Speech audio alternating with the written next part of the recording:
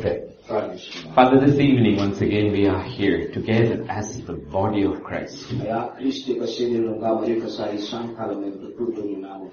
One head, the Lord Jesus Christ. One Spirit, your Holy Spirit. One faith, that was once and for all given to the saints. Speak to us. Speak to us, Lord Jesus. Through your Spirit, speak to us. So that we know, Lord, what you want us to hear.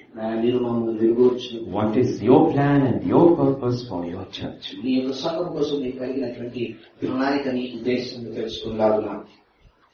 Help us to be still in your presence. Keep our hearts and our minds and our ears focused on you alone. Speak to us, Father. For in Jesus' name we pray. Amen. Amen. From right last time when I stopped, not you stopped, but I stopped, was in Genesis 24.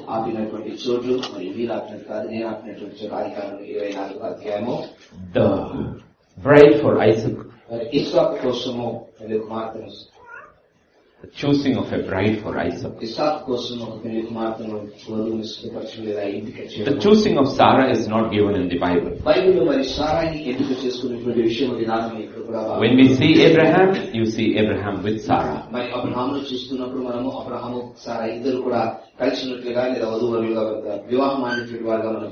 Choosing of Rebecca is given in great detail.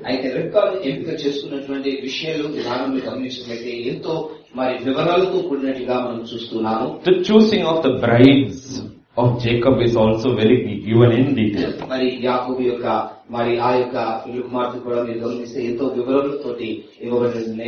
These are given because these are times.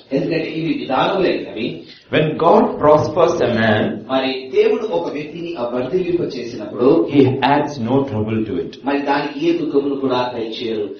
Getting a wife, a good wife, is prosperity.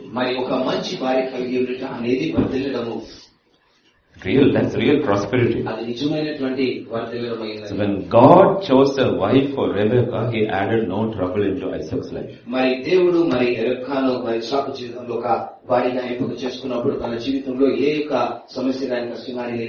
When Jacob chose a wife for himself, there was a lot of trouble in his life. So all young unmarried people, let God choose a spouse for you.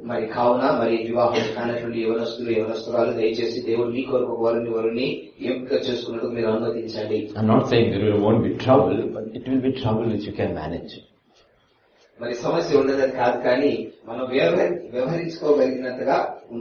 So we saw last time we met the choosing of Rebecca.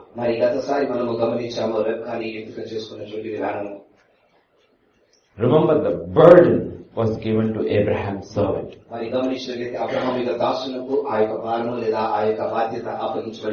Next week, probably when we come to the death of Abraham, before he dies, we will see he has 8 sons.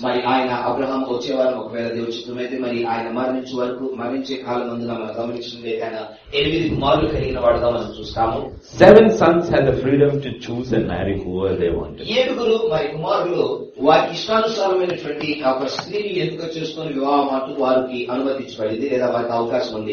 1 son did not have that choice. Though that son had that choice, he surrendered his choice into the hands of his father. And the father surrendered that choice and trusted his head servant. యొక్క విషయాన్ని తన యొక్క ప్రధాన దాసుడైనటువంటి మరి తనకు అప్పగించాడు. So the burden of choosing a bride for Isaac is upon Eliezer. అయితే ఇస్సాకుకు ఎంపిక చేసుకోవాల్సినటువంటి మరి వధువును ఆ యొక్క బాధ్యత ఎలియాజరు పై ఉన్నది. Why? Because Isaac is different from the other sons. ఎందుకంటే ఇస్సాకు మిగతా కుమారుల కంటే వేరుగా ఉన్నటువంటి వాడైనాడు. Isaac is the result of a promise. మరి ఇస్సాకు మరి ఒక వాగ్దానములకు మరి సాదృశ్యముగా ఉన్నాడు. లేదా వాగ్దానములకు ప్రతిఫలంగా దయచేసిన కుమారుడు. Promise from God. మరి దేవుడి దగ్గర నుంచి పొందుకున్నటువంటి వాగ్దానం యొక్క ప్రతిఫలం. Therefore his bride cannot be chosen like the others choose. కావున తను పొందుకుంటున్నటువంటి ఆ యొక్క వధువుని ఇతరులు అని ఆయన ఎంపిక చేసుకునలేడు. We are born of a promise of God. మనము దేవుడి దగ్గర నుంచి వాగ్దానం చే జన్మించబడిన వారు. And not of flesh. మరి శరీరానుసారంగా కాదు. Then we also surrender our choices into the hands of the Holy Spirit. కావున మన యొక్క అవకాశాలు లేదా నిర్ణయాలు కూడా మనము దేవుడి లేదా పరిశుద్ధాత్మ దేవుని హస్తంలోకి చిత్రంలోకి అప్పగించువారు. We daily surrender our choices into the hands of the head servant, the head, the third person of the Trinity, the Eliezer of God, the Holy Spirit, so that he makes the choices for us. మరి అనుదినము కూడా మనము ఆ యొక్క నిర్ణయాలు లేదా అవకాశాలన్నీ కూడా పరిశుద్ధాత్మ దేవునికి అప్పగించుచున్నాము. తను మన కోసము ఆ యొక్క నిర్ణయాలు తీసుకునేలాగున. If you think after you enter into the kingdom, I can make whatever choices I want, God says, fine, you are also a child of Abraham. ఒకవేళ దేవుని యొక్క రాజ్యంలోకి ప్రవేశించిన తర్వాత నా అవకాశాన్ని నేను ఎంపిక చేసుకుంటాను అనుకున్నట్లయితే దేవుడు అంటాడు పర్వాలేదు అని అంటాడు. He says you don't understand the purpose. ఎందుకంటే ఉద్దేశం మనం అర్థం చేసుకోవాలి. The purpose is this. ఉద్దేశమే కనుక In 2 Corinthians chapter 11 and verse 2. 2 కొరింథీయులకు రాసిన పత్రిక 1:12 వచనంలో గమనిస్తే, can we have this lights off? I think it's dimming the screen.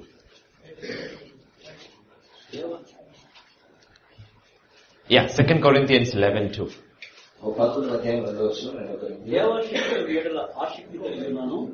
ఎందుకనగా పవిత్రులైన కన్యకతో ఒక్కడే పురుషుని కలగా క్రీస్తుకు సమర్పింపబడిన మిమ్మల్ని ప్రదానం చేసుకుంటాను. For I am jealous for you with a godly jealousy, for I have betrothed you to one husband, that I may present you as a chaste virgin to Christ. You getting it? This is Apostle Paul saying. ఇది పౌలు సెలవిస్తున్నటువంటి మాట. There is this church. ఇదిగో ఈ సంఘం ఉన్నది. And the church is all there full of people. మరి ఈ సంఘము ప్రజలతో నిండి ఉన్నది. But he says, when I finally want to present you to Christ, అయితే నేను క్రీస్తుకు మిమ్మల్ని సమర్పించుకోవాలి. this is the purpose of my ministry. మరి ఇది నా పరిచర్య యొక్క ఉద్దేశం ఇదైనది. Not just get people into the church. మరి ప్రజలను ఏదో సంఘంలోనికి Not get people just into the kingdom. మరి ఏదో రాజ్యంలోనికి చేర్చడం అనేది. When the work of the Holy Spirit is finished in you, పరిశుద్ధాత్మ దేవుని యొక్క కార్యం నీ యందు ముగించబడినప్పుడు he should be able to present at least some of you as a chaste virgin to Christ. మరి మీలో మరి కనీసం కొందరినన్నా మరి క్రీస్తుకు మరి సమర్పించవాలని ఒకే ఒక పురుషుని ప్రదానం చేయబడినటువంటి కన్యకగా సమర్పించుకోవాలని ఆయన కోరుతున్నాడు. Out of those multitudes who will come to Christ, everybody doesn't become the bride. మరి ఆ యొక్క జన సమూహము ఎవరైతే క్రీస్తు యందు చేరుతున్నటువంటి ఆ సంఖ్యలో ప్రతి ఒక్కరు కూడా ఆ పెళ్లి కుమార్తె కాలేరు. Purpose of the ministry is not just getting people into the kingdom, but out of those people to prepare a bride for Christ. మరి ఆ యొక్క పరిచర్య ఉద్దేశం కేవలం ప్రజలను దేవుని రాజ్యంలో చేర్చబడమే మాత్రమే కాదు, కానీ ఆ యొక్క పరిచర్య ద్వారా మరి దేవుడికి ఒక వధువుని సిద్ధపరచడము. And that's our struggle. అది మన యొక్క సమస్య అయినది. That's our personal struggles. వ్యక్తిగతంగా మన యొక్క శ్రమ అది. And that's our struggle in the ministry too. పరిచర్యలో కూడా అది మనకు శ్రమ అయినది. Ask any of the sisters. మరి ఇప్పుడున్న సహోదరులు ఎవరన్నా అడగండి. How many of them like going, they like the result, but they don't actually like sitting in the beauty parlor for 6 hours with all those things on their face. మరి సహోదరులు గమనించినట్టే మరి ఆ యొక్క ప్రతిఫలం వారికి ఇష్టమే, కానీ 6 గంటల పాటు ఆ యొక్క బ్యూటీ పార్లర్ లో కూర్చొని ఆ యొక్క విషయాలన్నింటి ఆ వస్తువులన్నింటి వాళ్ళని పూసుకో కూర్చొని ఇష్టం ఉండదు. They like the result. వారికి ఇష్టమే, దాని యొక్క ప్రతిఫలం ఇష్టమే. Ask the sisters, all those who have curly hair, if you want to straighten your hair, it is like 8 hours. మరి ఇక్కడ ఉన్నటువంటి సహోదరులు వారికి ఆ యొక్క వంకర చుట్టూ ఒకవేళ కిందగా మరి అది 8 గంటలు 8 hours. Now you want straight hair? మరి మీకు ఒక తిన్నమైనటువంటి ఆ యొక్క చుట్టూ కావాలంటే you go sit in that chair like a bomma, like a dummy for 8 hours. 8 గంటల వరకు ఆ యొక్క కుర్చీలో మీరు ఒక బొమ్మగా కదలకుండా కూర్చోవాల్సి వస్తుంది. Why do they sit? ఎందుకు కూర్చుంటారు? Next day when they go to college or office, they will say, look at your hair. Office కానీ కాలేజ్ కానీ వెళ్ళినప్పుడు అయ్యో నీ జుట్టు ఎంత బాగుంది అని చూస్తుంటారు. Everybody wants to be the bride of Christ. మరి అందరూ కూడా క్రీస్తు యొక్క వధువు కావాలని కోరుతున్న వారే. But that process is very painful and it requires lot of patience. అయితే ఆ యొక్క ప్రక్రియ అనేది చాలా బాధాకరమైనది, తర్వాత మరి చాలా ఓపికతో కూడినటువంటిది అయినది. So Eliezer has found the bride. కావున ఎలియాజరు ఇప్పుడు ఆ యొక్క పెళ్లి కుమార్తె. And in Genesis 24 and verse 54 he says, send me away. మరి ఆ యొక్క ఆదికాండము 24వ అధ్యాయం 54. Yeah, 24. 24వ అధ్యాయము 54వ వచనంలో గమనించినట్లయితే 54, right? 56. అప్పుడు యెహోవా నా ప్రయాణము సఫలం చేసిన కనుక నాకు తడవు కాలేక నన్ను పంపించుడే నా యజమాని చెప్పినప్పుడు. He said, don't hinder me away since the Lord has prospered my way. Send me away so that I may go to my master. But with her family say in verse 55, let the young woman stay with us a few days, at least 10. After that she may go. మరి వారి కుటుంబీకులు మాత్రం ఇగో ఈ చిన్నదాన్ని 10 దినములైనను మా యొద్ద ఉండనిమో ఆ తరువాత ఆమె వెళ్ళవచ్చు అని. Are you getting the picture? అర్థమవుతుందని? In 1 Corinthians chapter 16 and verse 22, మరి మొదటి కొరింథీయులకు రాసిన పత్రిక 10వ అధ్యాయం 22వ వచనం గమనించినట్లయితే Paul also says the same thing. మరి పౌలు కూడా అదే విషయం సెలవిస్తున్నాడు. If any, yeah. ప్రభువును ప్రేమించుకుంటే వాడు చెప్పకూడదు గాక ప్రభువు వస్తున్నాడు. Now you will say, all of us will, but I love Jesus. మరి అందరి ప్రకారం లేదు నేను యేసుని ప్రేమిస్తున్నవాడని. I love Jesus. నాకు యేసు అంటే చాలా ఇష్టం. Paul says the fact that you love Jesus as the bride of Jesus is sin. What is the cry of your heart? Oh Lord, come. మరి ఆ యొక్క మరి ప్రభువుని ప్రేమిస్తున్నటువంటి వాడిగాని హృదయపు మొర ఏమనగా అయా ప్రభువా రమ్ము అని కేకలు వేయించున్నారు. Or actual cry is, Lord, don't hurry, I just got married last week. లేదా మరి ఇదిగో అయ్యో గత వారమే నాకు వివాహం అయింది, దయచేసి మీరు తొందరపడకండి అని కోరడమా? Or I am planning to get married. లేదా నేను వివాహం చేసుకోబోతున్నాను అని కోరడమా? I am just a teenager, Lord, I don't even know what life really is like, don't come. అయ్యా యవనస్తుడు వారు అయ్యా నేను జీవితాన్ని ఇంకా ఎరగలేదు, నేను ఇంకా ఎరగవచ్చున్నా, దయచేసి తొందరగా రాకూడదు అని కోరడమా? Or some people, Lord, I am old, every joint is aching, please come. లేదా వృద్ధుల వల్లే మరి కొంతమంది వృద్ధుల వల్ల ఇదిగో అయ్యా నా యొక్క ప్రతి ఎముక ప్రతి జోడు కూడా బాగా నొప్పులుగా ఉన్నది, దయచేసి త్వరగా తిరిగి రమ్మని కోరడమా? None of this is true. ఇది ఏది కూడా సత్యమైనది కాదు. He says, అంటున్నారు, if you really love the Lord Jesus, ఒకవేళ నీవు యేసుక్రీస్తుని ప్రేమిస్తున్న వారైతే what will you say? మీరేమంటారు? Lord, come. మరి ప్రభువా రమ్ము అని. What will the world say? మరి లోకం ఏమంటుంది? Let the girl tarry. మరి ఆ యొక్క స్త్రీ రావడంలో లేదా వధువు రావడంలో మరి ఆలస్యం చేయనుగా. Another 10 days, what is the hurry? ఇంకో 10 రోజులు మరి ఆలస్యం తొందరపాటు ఏముంది? After all, he waited 40 years, right? మరి 40 సంవత్సరాలు వేచున్నాడు కదా ఆయన. He can't wait 10 more days? ఇంకో 10 రోజులు వేచుండలేడా? 40 years. 40 సంవత్సరాలు. Each year is a jubilee. ప్రతి సంవత్సరం కూడా ఒక జూబిలీగా ఉన్నది. 40 into 50 is 2000 years. మరి 40 ఇంటూ అది దాని 50ని మనము మల్టిప్లై చేసిన 2000 సంవత్సరాలు He అవుతుంది. waited 2000 years, what's the hurry? 2000 సంవత్సరాలు వేచున్నాడు, ఇప్పుడు తొందరపాటు ఏమున్నది? The bride doesn't say that. మరి వధువు అలా చెప్పడం లేదు. So they asked, let us ask the bride. అయితే వారు మరి ఆ యొక్క పెళ్లి కుమార్తెను అడుగుదాం లేదా వధువును అడుగుదామని అన్నారు. What does the bride say? అయితే ఆ యొక్క వధువు ఇచ్చినటువంటి జవాబు ఏమైనది? I'll go. నేను వెళ్తాను అని. I'll go. నేను వెళ్తానని. God says, do we also say the same thing? I'm ready to go. మరి నేను కూడా వెళ్ళలేను, సిద్ధముగా ఉన్నాను అనేటువంటి జవాబు మనకు అడుగుతామా? The true church, Rebecca will always say, come Lord Jesus. మరి నిజమైనటువంటి సంఘము మరి రెబెక్కా ఎప్పుడు కూడా రమ్ము ప్రభువా రమ్ము అని పిలుస్తుంది, ఎదురు చూస్తున్నది. So why are we studying the choosing of Rebecca? అయితే రెబెక్కాను ఎంపిక చేసుకోవడము అన్న దానిని ఎందుకు మనం ధ్యానిస్తున్నాము? Because the choosing of Rebecca is the symbolic of the choosing of the bride of Christ. ఎందుకనగా రెబెక్కాని ఎంపిక చేసుకున్న విధానం మీరు గమనించినట్లయితే క్రీస్తు కోసం వధువుని ఎంపిక చేసుకున్న విధానమైనది. In Revelation 21 verse 2 and then verses 9 and 10 talks about the bride. మరి ప్రకటన గ్రంథము 21వ అధ్యాయము 2వ వచనము తర్వాత 9, 10వ వచనములు ఆ యొక్క పెళ్లి కుమార్తెను గురించి లేదా వధువుల గురించి మాట్లాడుచున్నది. మరియు నేను నూతనమైన యెరూషలేమును ఆ పరిశుద్ధ పట్టణము తన భర్త కొరకు అలంకరణకు వెళ్ళిన పెళ్లి కుమార్తెను సిద్ధపడి పరలోకమందున దేవుని యొద్ద నుండి దిగివచ్చుట. Now this is in the spirit. మరి ఇది ఆత్మలో.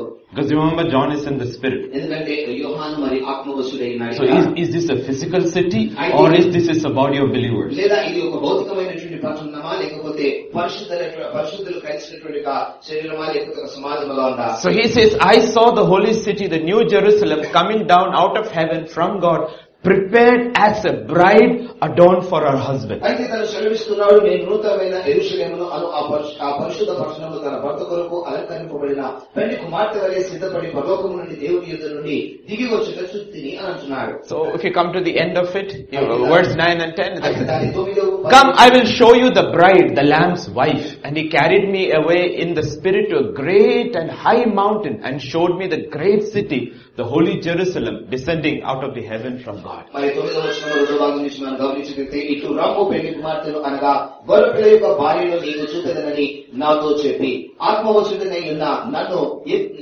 ఎత్తైన గొప్ప పర్వతము మీదికి కొనిపోయి యెరూషలేము అను పరిశుద్ధ పట్టణము దేవుని మహిమగలదై పరలోకమున దేవుని యొద్ద నుండి దిగి వచ్చుట నాకు చూపెను.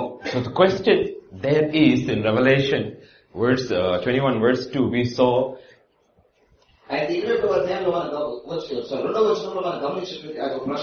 I saw this city prepared as a bride adorned for a husband. అయితే మరి పెళ్లి కుమార్తె వలె భర్త కొరకు అలంకరింపబడినటువంటి పెళ్లి కుమార్తె వలె నేను చూచితిని అని సెలవిస్తున్నాడు. The question is, how does the Holy Spirit prepare the bride? అయితే ప్రశ్నమనగా పరిశుద్ధాత్మ దేవుడు ఆ యొక్క వధువుని ఎలాగా సిద్ధపరుస్తున్నది? How does a king choose his bride? ఒక రాజు తన యొక్క పెళ్లి కుమార్తెను ఎలాగా లేదా వధువుని ఎలాగా ఎంపిక చేసుకుంటాడు?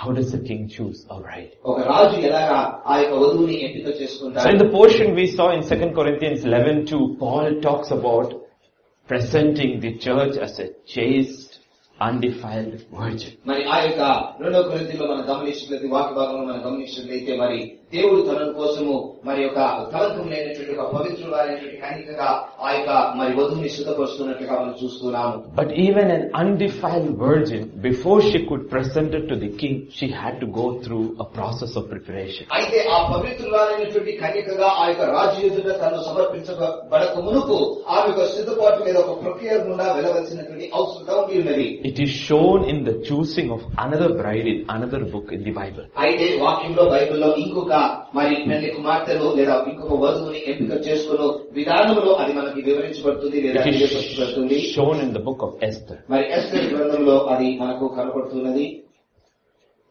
Now there is a king. ఒక రాజు ఉన్నాడు. His name is Ahasuerus. మరి అహస్వేరోషు అనేటువంటి He had a queen. మరి ఆయనకు ఒక రాణి.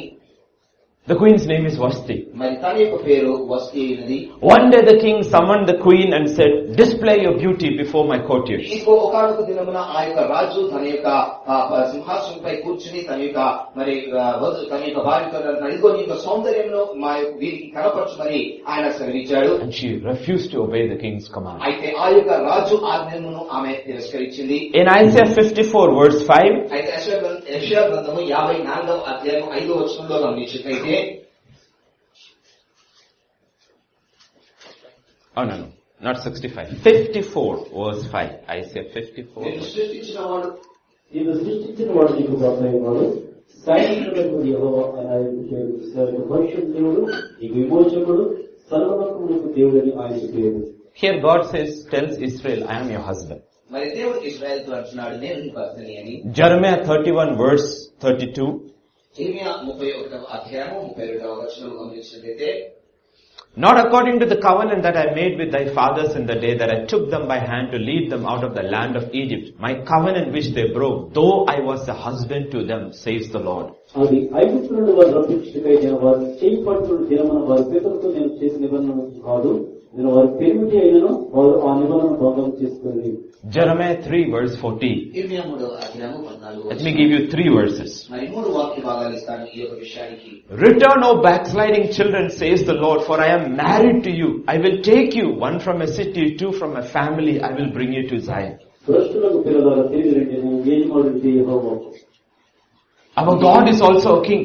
మరి మన దేవుడు మన రాజు ఉన్నాడు. He also had a wife. మరి తను కూడా ఒక భార్య కలిగిన వారు. Her name was Israel. మరి తన యొక్క పేరు ఇశ్రాయేల్ అయినది. ఆ భార్య పేరు Israel's choice was to display her beauty to the kings of this world. అయితే ఈ లోకపు రాజులకు ఇశ్రాయేలీయులు తమ యొక్క సౌందర్యమును కనపరచవలసినటువంటి మరి ఎంపిక వారు చేయవలసి ఉండేది. Israel was told, you will show to the rest of the world the beauty of my holiness. అయితే ఈ యొక్క ఇశ్రాయేలీయులకు దేవుడు సెలవిచ్చినటువంటి మాట ఈ లోకమంతటి కూడా నా యొక్క మరి ఆ పరిశుద్ధతలో కలిగినటువంటి సౌందర్యంలో నువ్వు కనపరచదు అని సెలవిచ్చినారు. Israel refused. మరి ఇశ్రాయేలు మాత్రం ఆ యొక్క కార్యము చేయడం నిరాకరించింది. Israel refused to obey the voice of her king. మరి ఇశ్రాయేలు ఆ యొక్క తన యొక్క రాజు యొక్క ఆజ్ఞను గైకొనడంలో మరి తిరస్కరించింది. I like Vashti was rejected because she refused to obey the voice of her king. మరి వష్టి ఎలాగైతే తన యొక్క రాజు యొక్క ఆజ్ఞను తిరస్కరించిందో, God also rejected Israel because she refused to obey his voice. మరి దేవుడు కూడా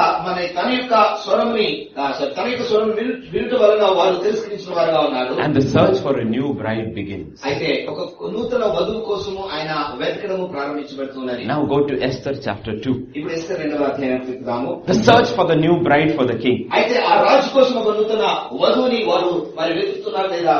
Verses 1 and 2. మొదటి 2 వచనాలు. ఈ సంగతి అయిన తరువాత రాజైన అహష్వేరోషు యొక్క ఆగ్రహము చల్లనప్పుడు అతడు వష్టికి ఆమె చేసిన దాన్ని ఆమె నిజప్పుడు దాన్ని తలచుగా యవనులకు రాజు పరిచారం చెప్పినది. అందమైన కన్యకలు రాజు కొరకు వెతకగలరు. After these things, when the wrath of King Ahasuerus subsided, he remembered Vashti, which she had done, what she had done, and what had been decreed against her. Then the king's servants who attended him said, "Let beautiful young virgins be sought for the king." Can we have verse 3 also? Okay, and let the king appoint officers in all the provinces of his kingdom, that they may gather all the beautiful young virgins to Shushan the citadel, into the women's quarters, under the custody of Hegai the king's eunuch, custodian of the women, and let beauty preparations be given to them.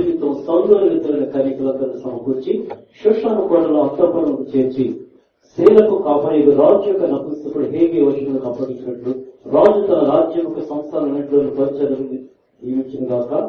శుద్ధి కొరకు సుగంధ ద్రవ్యాలు వారికి ఇచ్చిన తరువాత. For a long time King Ahasuerus was mad. మరి చాలా కాలానికి మరి రాజు అయినటువంటి అహష్వేరోషు మరి కోపంగా ఉన్నాడు. You will see in verse 1. మరి మొదటి వచనం Then గమనించండి. his anger subsided. మరి ఆయన యొక్క కోపం ఇప్పుడు చల్లారింది. When a man is angry, what does he do? మరి ఒక వ్యక్తి పురుషుడు ఎప్పుడైతే కోపంగా ఉంటాడో ఏం చేస్తాడు? He doesn't speak. మరి ఆయన మాట్లాడు. For 400 years, God did not speak to Israel. 400 సంవత్సరాలు దేవుడు ఇశ్రాయేలు తోటి మాట్లాడలేదు. He did not speak. ఇశ్రాయేలుతో మాట్లాడలేదు. Between Malachi and Matthew chapter 1, there is 400 years of silence. మరి మలాకి తర్వాత మత్తయి సువార్త ఆ యొక్క రెండు మధ్యలో గమనించుకుంటే 400 సంవత్సరాల నిశ్శబ్దము లేదా మౌనము మనం చూడగలుగుతాం. Then when the anger subsided, దాని తర్వాత ఆ కోపము చల్లారిన తర్వాత search for the bride begins. మరి అప్పుడు ఆ యొక్క వధువు కోసము మరి వెతకడము ఆరంభమవుతున్నది. They said what? మరి ఏమన్నారు? 3 things. 3 విషయాలు. Let fair or beautiful young virgins మరి be sought out. మరి అందమైన కన్యకలను మరి వెతకాలని చెప్పేసి మరి ఆజ్ఞాపించి ఉన్నారు. And let a search be made all around the kingdom. మరి ఈ యొక్క రాజ్యం యొక్క సంస్థానాలన్నింటిలో కూడా ఆ యొక్క వెతకడము కానివ్వండి లేదా వెతకండి అని. In Matthew chapter 22 verse 9 and 10, మత్తయి సువార్త 22వ అధ్యాయము 9-10 వచనాల్లో గమనించినట్లయితే, therefore go into the highways and as many as you find, invite to the wedding. So those servants went out into the highways and gathered together all whom they found, both bad and good, and the wedding hall was filled with guests. రాజమార్గములకు పోయి కనబడి వారందరూ పేటి విందుకు దేవుడని తన దాసులతో చెప్పాను. ఆ దాసులు రాజమార్గములకు పోయి చెడ్డవారిని మీ మంచి వారిని కనబడిన అందరికీ పోగు చేసింది కనుక ఇంటికి వచ్చిన వారితో ఆ పెట్టి చాలా. Read carefully. The wedding hall was filled with what? మరి ఆ యొక్క మరి విందుశాలంతా కూడా ఎవరు నింపబడింది? With guests. మరి ఇక్కడ ఉన్నటువంటి అతిథులతోటి. 22:14. 22వ అధ్యాయం 14వ వచనము. 22 verse 14. కాగా పిలువబడిన వారు అనేకులు, ఏర్పరచబడిన వారు కొందరే అని చెప్పారు. Many are called, మరి అనేకులు పిలువబడ్డారు, few are chosen. మరి ఏర్పరచబడిన వారు కొందరే. Fair young virgins were called from all over the country, but one was going to be chosen. అయితే ఆ రాజ్యం అంతటి నుండి మరి అందమైన కన్యకలను వారు ఆహ్వానించారు, కానీ వారందరిలో కూడా మరి కేవలం ఒకరిని మాత్రమే ఎంపిక చేయబడతారు. In the new covenant, the king said, from every highway, byway, city, town, village, every nation, every culture, every race, every language, call them all. అయితే మరి నూతన నిబంధనలు గమనించినట్లయితే రాజమార్గము మరి వెళుతున్నటువంటి ప్రతి మార్గం ఉన్నవారు లేనివారు ప్రతి రకమైనటువంటి స్థితిలో ఉన్నటువంటి వారిని అందరినీ కూడా పిలవండి అని దేవుని యొక్క వాక్యము ఆహ్వానించుతున్నది. And bring them all under the care of Hegai, the chief eunuch. మరి ఆ యొక్క హగ్గయినటువంటి ఆ యొక్క మరి నపుంసకుడి యొక్క అధికారి యొద్దకు తీసుకుని రమ్మని. Everybody who comes into the church is brought under the leadership of the Holy Spirit. మరి ఆ యొక్క సంఘములకు చేర్చబడుతున్నటువంటి వారందరూ కూడా పరిశుద్ధాత్మ దేవుని యొక్క అధికారంలోకి లోబడి వారు చేర్చబడుతున్నారు. Haggai is a type, like Eliezer is a type of the Holy Spirit. మరి ఎలియాజరు ఎలాగైతే మరి పరిశుద్ధాత్మ దేవునికి సాదృశ్యమైనడు, ఇక్కడ హగ్గై కూడా మరి అలాగనే ఉన్నాడు. And what does it say? మరి ఏమంటున్నారండి? All who have been brought, what should begin? మరి వారు తీసుకురాబడినటువంటి వారందరూ కూడా వారు ఏం చేయాలి? Let the beauty treatments begin. అయితే వారికి ఆ యొక్క మరి అందమైనటువంటి సుగంధ ద్రవ్యంతో చేయవలసినటువంటి ప్రక్రియను ఆరంభింపబడింది గాక. Let it begin. Does it say verse 3? Let beauty preparations be given them. మరి అందు నిమిత్తము సౌందర్యవతులైనటువంటి కన్యలకు అందరినీ సమకూర్చమని, వారికి కావాల్సినటువంటి వస్తువులని వారికి దయచేయమని సెలవిస్తున్నది. Everybody who's brought into the house of God, within the kingdom of God, the Holy Spirit lays, let the work of sanctification begin. అయితే మరి దేవుని యొక్క రాజ్యంలోనికి చేర్చబడిన వారందరూ కూడా మరి ఆ యొక్క వారందరినీ కూడా మరి ఆ యొక్క పరిశుద్ధపరచబడము అనేటువంటి ప్రక్రియ వారిలో ఆరంభించబడును గాక అని సెలవిస్తూ ఉన్నది. We like justification. మనము మరి ఇదిగో మరి నీతిమంతుడిగా తీర్చబడాలి అని ఆశపడి ఇష్టపడుతుంటాము. In one instant you are declared guilt free. మరి క్షణమాత్రంలోనే నీవు మరి ఇదిగో పాపము లేనటువంటి వాడుగా నీవు మరి తీర్చబడుతున్నావు. Looking forward to glorification. అయితే మనం మహిమపరచబడాలని కోరుచుంటున్నాము. In a twinkling of an eye we will be made perfect. మరి ఒక కనురెప్పల ఆ యొక్క సమయంలోనే మరి మనము పరిపూర్ణులు కావాలని. In between justification to glorification there is this long road called sanctification. అయితే ఈ యొక్క నీతిమంతుడిగా తీర్చబడడంలో తర్వాత మహిమపరచబడడంలో ఈ రెండింటికి కూడా మధ్యలో ఒక పొడవాటి యాత్ర ఉన్నది. అది మనల్ని పవిత్రపరచబడము అన్నది. When each of the virgins were picked up, మరి ఆ యొక్క కన్యకలను వారు ఎంపిక చేసుకున్నప్పుడల్లా కూడా everybody had this hope, I will replace Queen Vashti. మరి అందరూ కూడా వారి హృదయంలో ఇదిగో నేను వష్టికి బదులుగా ఎంపిక చేయబడి ఉంటాను అనేటువంటి ఆశ కలిగి ఉన్నారు. In one day they were picked. అయితే ఒక రోజున వారు ఎంపిక చేయబడ్డారు. In another day it will be chosen. మరి ఇంకొక రోజున వారు ఏర్పరచబడతారు. In between is the beauty preparation. అయితే మధ్యలో గమనించినట్లయితే వారిని సౌందర్యవంతులుగా సిద్ధపరచవలసినటువంటి సిద్ధపాటు జరుగుతుంది. After the preparation, will the king pick you or not? అయితే ఆ సిద్ధపాటు అయిన తర్వాత మరి ఆ యొక్క రాజు నిన్ను ఎంపిక చేసుకుంటాడా లేదా? In verse, let the young woman who pleases the king be queen instead of Vashti. This thing pleased the king and he did so. Verse 4. మరి రాజు ఆ కన్యకలలో దేని యందు ఇష్టపడునో ఆమె వష్టికి బదులుగా రాణియగును. Whoever pleases the king. ఎవరైతే ఆ రాజుకు ఇష్టపడతారో. What does our king say? మన రాజు ఏమంటారు? Without faith it is impossible to please our king. ఇదిగో విశ్వాసం లేకుండా దేవునికి ఇష్టమైనటువంటి అసాధ్యమని మన రాజు సెలవిస్తున్నాడు. Sight doesn't please our God. వెలుచూపులు లేదా మన చూచినటువంటి విషయాలను బట్టి దేవుడు సంతోషపరచబడతాడు. God says, if you want to please my son, you have to walk by faith. దేవుడు అంటున్నాడు, ఒకవేళ నీవు నా యొక్క కుమారుడు సంతోషపెట్టాలంటే నువ్వు విశ్వాసం మూలంగా నడవలసిందే అని సెలవిస్తున్నాడు. And verse 5 says, అయితే 5వ వచనంలో సెలవిస్తున్నాడు, in Shushan the citadel there was a certain Jew whose name was Mordecai. మరి ఆ షూషాను కోటలో బెన్యామీనీయుడగు కీషునకు పుట్టిన షీమి కుమారుడేగు యూయారు వంశస్థుడైనటువంటి మొర్దెకై అను ఒకడు ఉండెను. Who was there? ఎవరున్నారండి? An identity is given. మరి ఆ యొక్క మొర్దెకై యొక్క గుర్తింపు దయచేయబడి ఉన్నది ఇక్కడ. There was a Jew. మరి ఒక యూదుడు ఉన్నాడు. And his name was Mordecai. మరి ఆయన పేరు Mordecai. Who is the Jew? మరి యూదుడు ఎవరు? Romans 2 verses 28 and 29. మరి రోమా 2వ అధ్యాయం 29 వచనంలో, for he is not a Jew who is one outwardly, nor is circumcision which is outward in the flesh, but he is a Jew who is one inwardly, and the circumcision is that of the heart, in the spirit, not in the letter, whose praise is not from men, but from God. శరీరమందు బాహ్యమైన సున్నతి కాదు, అయితే అంతరంగము దిగులైన వాడి యూదుడు, మరియు సున్నతి హృదయ సంబంధం ఆత్మీయ జరుగుతుంది కానీ అక్షరం కలుగుతుంది కాదు. అటు వానికి మీకు మనుషుల కలుగు దేవుని వరకు కలుగును. New Testament language, in the church, there was a man whose circumcision was of the Spirit. మరి ఈ యొక్క కొత్త నిబంధన భాషలో మనము మాట్లాడుకోవాలంటే సంఘంలో ఒక వ్యక్తి ఉండి ఉన్నాడు. ఆయన మరి యొక్క ఆత్మ సంబంధమైనటువంటి సున్నతి కలిగిన వాడుగా ఉన్నాడు. Verse 7 will say, మరి 7వ వచనము సెలవిస్తున్నది. verse 7 will say, మరి ఎస్తేరు గ్రంథము 2వ అధ్యాయం 7వ వచనము సెలవిస్తున్నది. Mordecai had brought up Esther. Her name is Hadassah, Esther. For she had neither father nor mother. మన తన పినతండ్రి కుమార్తె అయిన హదస్సా ఎస్తేరు తల్లి తండ్రులు లేనిదై ఉండగా అతడు ఆమెను తెచ్చుకోలేను. In Hebrews 7:3. మరి హీబ్రూలకు రాసినటువంటి పత్రిక 7వ అధ్యాయము 3వ వచనము, 7:3 మరి 7వ వచనము సెలవిస్తున్నది. 7:3 For he is not a Jew who is one outwardly, nor is circumcision which is outward in the flesh, but he is a Jew who is one inwardly, and the circumcision is that of the heart, in the spirit, not in the letter, whose praise is not from men, but from God.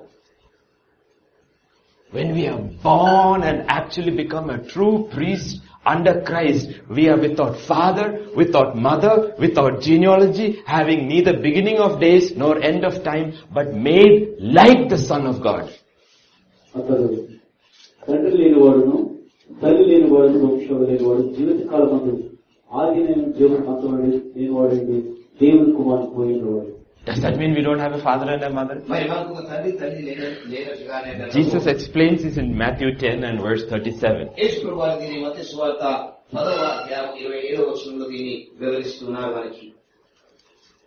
He who loves father or mother more than me is not worthy of me. Did you get it?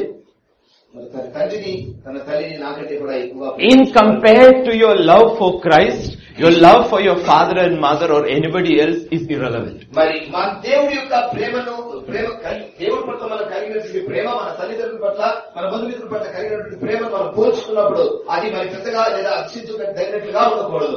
Yet you are a person who is under the authority, spiritual authority of someone called Mordecai, whose circumcision is of the spirit. అయితే మనము మరి ఆ యొక్క మరి ఆత్మీయతమైనటువంటి మొదటికి తర్వాత తన యొక్క మరి సున్నతి గమనించినట్లయితే ఆత్మ సంబంధమైనటువంటి సున్నతి కలిగిన వారికి మనం లోబడవలసిన వారమై ఉన్నాము. When you were saved, మనము రక్షించబడినప్పుడు, you were brought into the church, into the kingdom of God, మనము సంఘము లేదా దేవుని రాజ్యంలోనికి మరి తీసుకురాబడినప్పుడు, and you realize in the church there is a leadership that is after the heart of Mordecai who watches over you. అయితే సంఘములో మరి Mordecai హృదయం కలిగినటువంటి ఒక నాయకత్వము ఉన్నది, వారికి అధికారంలోకి లోబడవలసిన వారంగా ఉన్నాము. And scripture will say about Esther, she was fair, she was young, she was a virgin. మరి వాక్యము సెలవిస్తున్నది మరి ఎస్తరు గురించి తను అందమైనటువంటి మరి కన్యక అయినది అని సెలవిస్తున్నది. And verse 8 will say, అయితే 8వ వచనం ఎస్తరు గ్రంథం 2వ అధ్యాయంలో సెలవిస్తున్నటువంటి మాట, all these young women from different parts were brought to Susa. అయితే ఈ యొక్క కన్యకలందరూ కూడా ఆ రాజ్యంలో ఉన్నటువంటి వివిధ భాగముల నుంచి సుషాను పట్టణ కోటలకు తీసుకుని రాబడ్డారు. Anyone who hopes to become the bride of Christ, there has to be a separation from the world. అయితే మరి క్రీస్తు యొక్క వధువు కావాలని కోరుతున్నటువంటి ఎవరైనా కూడా ఈ లోకము నుంచి వేరుపరచబడవలసినటువంటి అవసరం ఉన్నది. A separation where there is proximity to the king. మరి ఆ యొక్క ఎంత మనము విభజించబడాలంటే రాజుకు మనం ఎంపిక చేయబడిన లేదా ఆయనకి సన్నిహితులుగా అవుకుంటున్నాం. All the women who came were fair, young and virgin. మరి అక్కడికి వచ్చినటువంటి ఆ యొక్క స్త్రీలందరూ కూడా మరి యవనస్తులు, అందమైనటువంటి వారు, తర్వాత కన్యకలుగా ఉన్నారు. And they were all brought there. వారందరూ అక్కడికి తీసుకురాబడ్డారు. And if you look, if I'm right, verse 9. అయితే 9వ వచనము గమనించినట్లయితే, Now the young woman pleased him and she obtained his favor. మరి ఆ యొక్క చిన్నది అతని దృష్టికి ఇంపైనది కనుక ఆమె అతని వలన దయ పొందెను. Haggai, the eunuch, was pleased by Esther. అయితే ఆ యొక్క హేగే అనేటువంటి ఆ యొక్క నపుంసకుడు ఎస్తేర్ని చూచి ఆయన మరి ఎంతో సంతోషించాడు. The question is, do we catch the Holy Spirit's eye? అయితే ప్రశ్న కనుక మనము పరిశుద్ధాత్మ దేవుని యొక్క దృష్టి కలిగి ఉండగలుగుతామా? Is he pleased with us? మరి ఆయన మనల్ని చూసినప్పుడు మన దృష్టి ఆయన దృష్టికి మనం ఇంపైన వారుగా ఉంటామా? Outwardly they all look the same. బాహ్య విధముగా గమనించినట్లయితే వారందరూ కూడా ఒకే విధముగా ఆగబడుతున్నవారు. Outwardly now we sitting in the church also we all look the same. బాహ్యంగా మనందరూ కూడా సంఘంలో కూర్చున్నవారు మనం అందరం కూడా ఒకే విధంగా ఆగబడతాము. But the question is, have we caught the eye of the Holy Spirit? అయితే పరిశుద్ధాత్మ దేవుని యొక్క దృష్టికి మనం ఇంపైన వారిగా మనం ఆగబడగలుగుతున్నామా? That's why scripture says, don't grieve him, don't quench him. అందుకే మనం తనని ఆర్పకూడదు, తనను దుఃఖపరచకూడదని వాక్యము పరిశుద్ధాత్మ దేవుని గురించి హెచ్చరిస్తున్నది. Because it matters. ఎందుకంటే అది ప్రాముఖ్యమైనటువంటి విషయమైనది. It matters. ఎందుకంటే అది ప్రాముఖ్యమైన విషయము. 7 choice maidservants were provided for her from the king's palace. మరి 7 ఆ యొక్క మరి రాజు దేవుని యొక్క మరి ఆ యొక్క రాజు యొక్క కోటలోనికి వారిని తీసుకొని రాబడ్డారు. 7 maidservants from the king's palace. మరి ఆ యొక్క రాజు యొక్క మరి రాజ్యంలో నుంచి 7 వారు ఎంపిక చేసుకున్నారు. Do you remember the parable of the bridesmaid? అయితే ఆ యొక్క పెళ్లి కుమార్తె అనేటువంటి ఉపమానము మీరు జ్ఞాపకం ఉందా మీకు? Do you remember? జ్ఞాపకం ఉన్నదా? So there is a bride. ఒక పెళ్లి కుమారుడు ఉన్నాడు. There are bridesmaids. పెళ్లి కుమార్తెను తనతో There are guests. మరి అక్కడ ఆహ్వానించే బంధువులు ఉన్నారు. And they are all there in the king's palace. వారందరూ కూడా ఆ యొక్క రాజు యొక్క కోటలో ఉన్నారు. What do you want to be? అయితే మీరేమి కాకూడదు? Want to be the bride? మీరు ఆ యొక్క పెళ్లి కుమార్తెగా, Do you want to be a bridesmaid? లేదా పెళ్లి కుమార్తెకి స్నేహితురాలుగానా, Or do you just want to go for the khana? లేదా మీరు కేవలం ఏదో తినడానికి ఆ విందు కోసం పోగొచ్చున్నారా? What do you want to be? మీరు ఏమి కోరుచున్నారు? God says you can choose. మీరు ఎంపిక చేసుకోవాలి. You can choose. మరి Entry into the kingdom is free because the price was paid by somebody else. రాజ్యంలోనికి ప్రవేశం అనేది ఉచితమైనది, ఎందుకంటే ప్రవేశించుటకు చెల్లించవలసినటువంటి వేళ ఇతరులచే చెల్లించబడినది ఉన్నది. Taking your place beside the king, you have to overcome all. అయితే ఆ యొక్క రాజు ప్రక్కన నీవు కలిగి ఉండవలసినటువంటి స్థానము పొందుకోవాలంటే మరి నీవు వాటన్నిటిని అధిగమించి జయించవలసి ఉన్నది. Those who are these 7 doesn't matter, they just want the name of Christ. అయితే ఈ 7 మరి ఎవరైనా పర్వాలేదు కానీ వారు క్రీస్తు యొక్క పేరు కలిగి ఉండాలని ఆశపడుతున్నవారు. They are not interested in the bride's position. They said, we just don't want the reproach, we just want your name. ఇదిగో మరి ఆ యొక్క వధువు యొక్క స్థానము అనేది వారు కాదు, కానీ మాకు కావాల్సినది అయ్యా నీ పేరు కావాలని కోరుతున్నటువంటి వారు. Isaiah 4 and verse 1. యెషయా 4వ అధ్యాయము మొదటి వచనము. In that day 7 women shall take hold of one man, saying, we will eat our own food, wear our own apparel, only let us be called by your name, to take away our reproach. ఆ దినమున 7 స్త్రీలు ఒక పురుషుని పట్టుకొని, మేము మా నమ్మకము మా అవసరం పట్టుకొనము, నీ పేరు మాత్రం మాకు పెట్టి మనందరం తీసుకుని చెబుదురు. We just want your name. మరి వారు కేవలం పేరు కోరుచున్నారు. Just want your name. నీ పేరు మాత్రమే కావాలి. We will eat our own bread. మా యొక్క సొంత ఆహారం తినేదము. We will wear our own apparel. మరి మా సొంత వస్త్రం మేము ధరించుకునేదము. We don't need your bread. అయ్యా నీ ఆహారం మాకు అవసరం లేదు. We don't need your righteousness. నీ యొక్క నీతి మాకు అవసరం లేదు. Just give us your name. మాకు కేవలం నీ పేరు మాత్రమే కావాలి. So that when I go out in the world, I have this legal sanction, I have a husband. ఈ లోకంలోనికి నేను వెళ్ళినప్పుడు నేను భర్త కలిగి ఉన్నానటువంటి అధికారపూర్వకమైనటువంటి ఆమోదం నేను కలిగి ఉన్నట్లుగా. Does it sound like lots of Christians who maybe once a week come to church? మరి ఇది అనేక క్రైస్తవులు వారానికి మరి ఒక్కసారికి ఆ సంఘానికి వచ్చే వారి యొక్క పరిస్థితిగా మనకు అగపడుతున్నదా? Or those who come for Good Friday, Easter and Christmas? లేదా మరి గుడ్ ఫ్రైడే కానీ ఈస్టర్ లేదా క్రిస్మస్ కి హాజరవుతున్న వారు. A lot of people, because you know in all the big churches they put shamianas up. ఎందుకంటే మనకు తెలుసు పెద్ద పెద్ద పేరు మార్చిన సంఘాల్లో ఆయా దినములలో గమనించినట్లయితే బయట డేరాలు వేయాల్సి వస్తుంది వాళ్ళు. If I am their pastor, I will not do that. మరి నేను ఒకవేళ ఆ యొక్క సంఘంలో కాకపోతే నేను ఆ డేరా వేసి పని నేను చేయను. I will actually tell the faithful ones, you come early, take your seats and ask for rain. మరి ఆ యొక్క నమ్మకంగా సంఘానికి హాజరవుతున్న వారిని నేను అంటాను, నువ్వు తొందరగా రండి, మరి ఆ రోజు భయంకరమైన వారకుడిని ప్రార్థించండి అని అంటారు. I don't understand why do you put up shamianas for people who are not interested in God at all. అయితే దేవుడి ఎందుకు ఆసక్తి లేని వారి కొరకు మీరు ఆ యొక్క డేరాలు వేయాల్సివలసినటువంటి పని ఎందుకుందో మరి ఎందుకు కూనుకుంటారో నాకు అర్థం కాదు. If you won't come 52 Sundays and you will come 3 times a year, you make all these arrangements for them. అయితే 52 ఆదివారాలు రానటువంటి వారు మరి సంవత్సరానికి కేవలం ఈ 3 సార్లు మాత్రమే సంఘములకు హాజరుపడుతున్నారు, వారి కోసం ఇటువంటి మరి సిద్ధపాట్లని చేస్తారా? These are the ones who says, we want our own bread, we will make our own righteousness, just give us your name. మరి వీరు ఎటువంటి వారంటే మా సొంత ఆహారం మా సొంత రొట్టెని మేము తినదు, మా వస్తువులు మేము ధరించుకుందాం, కానీ నీ పేరు మాత్రం మాకు దయచేయమని కోరుతున్నటువంటి వారు అయినారు. వారు just want a title. వారు కేవలము ఒక బిరుదు కావాలి వారికి. God says, I don't give titles. దేవుడు అంటున్నాడు, నేను బిరుదులు ఇచ్చేవాడని కాదు. Remember, he says to them, you will end up one day serving the bride. మరి ముఖాంత దినమున ఆ యొక్క వధువును సేవిస్తూ మీరు ప్రవేశిస్తారని తను సెలవిస్తున్నారు. You won't even serve me, you will serve my bride. నన్ను కూడా మీరు సేవించరు, ఆ యొక్క వధువును సేవిస్తారు మీరు. So 7 bridesmaids were given to Esther. మరి కావున ఎస్తేరుకు మనం గమనించగలిగితే మరి ఆ యొక్క 7 మరి ఆడపిల్లలు వారికి దయచేయబడినది. What was their job? మరి వారి పని ఏంటండి? Their job was to help in the preparation of making Esther beautiful. అయితే ఎస్తేరును సౌందర్యవంతురాలుగా చేయుటకు ఆ యొక్క 7 ఆడపిల్లల యొక్క ఆ యొక్క బాధ్యత వారి చేతికి అప్పగించబడింది. God has given these 7 people perfect number in all our life. Those are the ones who make us spiritually beautiful. అయితే దేవుడు ఈ యొక్క 7 అన్నటువంటి పరిపూర్ణమైనటువంటి సంపూర్ణమైనటువంటి ఆ యొక్క సంఖ్య, ఆ పరిపూర్ణమైనటువంటి వారిని మన జీవితంలో దేవుడు మనల్ని మరి సౌందర్యవంతులుగా ఆయన అగపడుటకు మనల్ని సిద్ధపరచుటకు ఎంపిక చేసుకుని ఉన్నారు. I told once in my church, God says, pick up your cross daily and follow me. నా సంఘంలో నేను ఒక దినం సెలవించలేదు, ఈశ్వరుని ఎత్తుకొని నన్ను అనుదినం వెంబడించమని.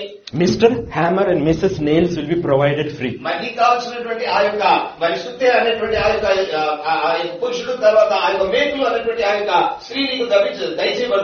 They are the ones who hammer you every day with slander, with gossip, with lies, with deceit, and you are being purified inside by patience, perseverance, kindness and meekness. మరి అబద్ధముతోటి దూషణతోటి నేను అసహ్యిస్తూ మరి అనుదినం నేను దేశించి నేను మాట్లాడుతున్నా నీకు వ్యతిరేకముగా, కానీ నీ యందు ఆ యొక్క వారి ద్వారా మరి కావాల్సినటువంటి ఓర్పును సహనమును నీకు దేవుడు ప్రసాదింప చేస్తూ ఉంటాడు. Nobody is automatically born meek and humble. ఎవరు కూడా మరి వారు సాత్వికులుగాను దీన మనస్సులుగా జన్మించరు కానీ you have to become meek and humble under the testing of fire. అయితే ఆ అగ్ని పరీక్ష కింద నీవు సాత్వికుడుగా దీన మనస్సు కలిగిన వారుగా మీరు అగపడాలి అవ్వాలి. So 7 people have been entrusted the job of making Esther beautiful. కావున మరి 7 మరి ఆడపిల్లలు వారు ఎస్తర్ని మరి సౌందర్యవంతులుగా చేయుటకు ఆ యొక్క బాధ్యత వారికి దయచేయబడింది. And God has also entrusted people in your lives to make you beautiful. మరి దేవుడు కూడా మిమ్మల్ని మీరు సౌందర్యవంతులుగా కావాలని దేవుడు మీ జీవితంలో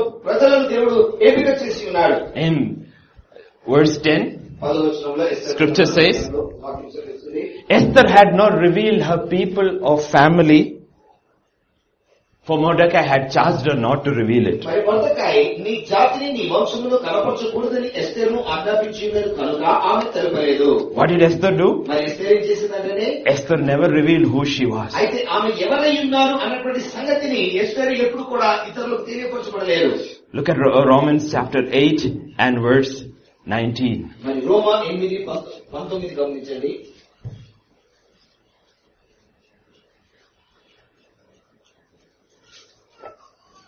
దేవుని కుమారుల ప్రత్యక్షత వరకు సృష్టి మిగిలిన ఆశతో చేర్చుతున్నది కనుక This is the bride of Christ. మరి ఇది దేవుడు క్రీస్తు యొక్క మరి వధువు అయినది. Does anybody know?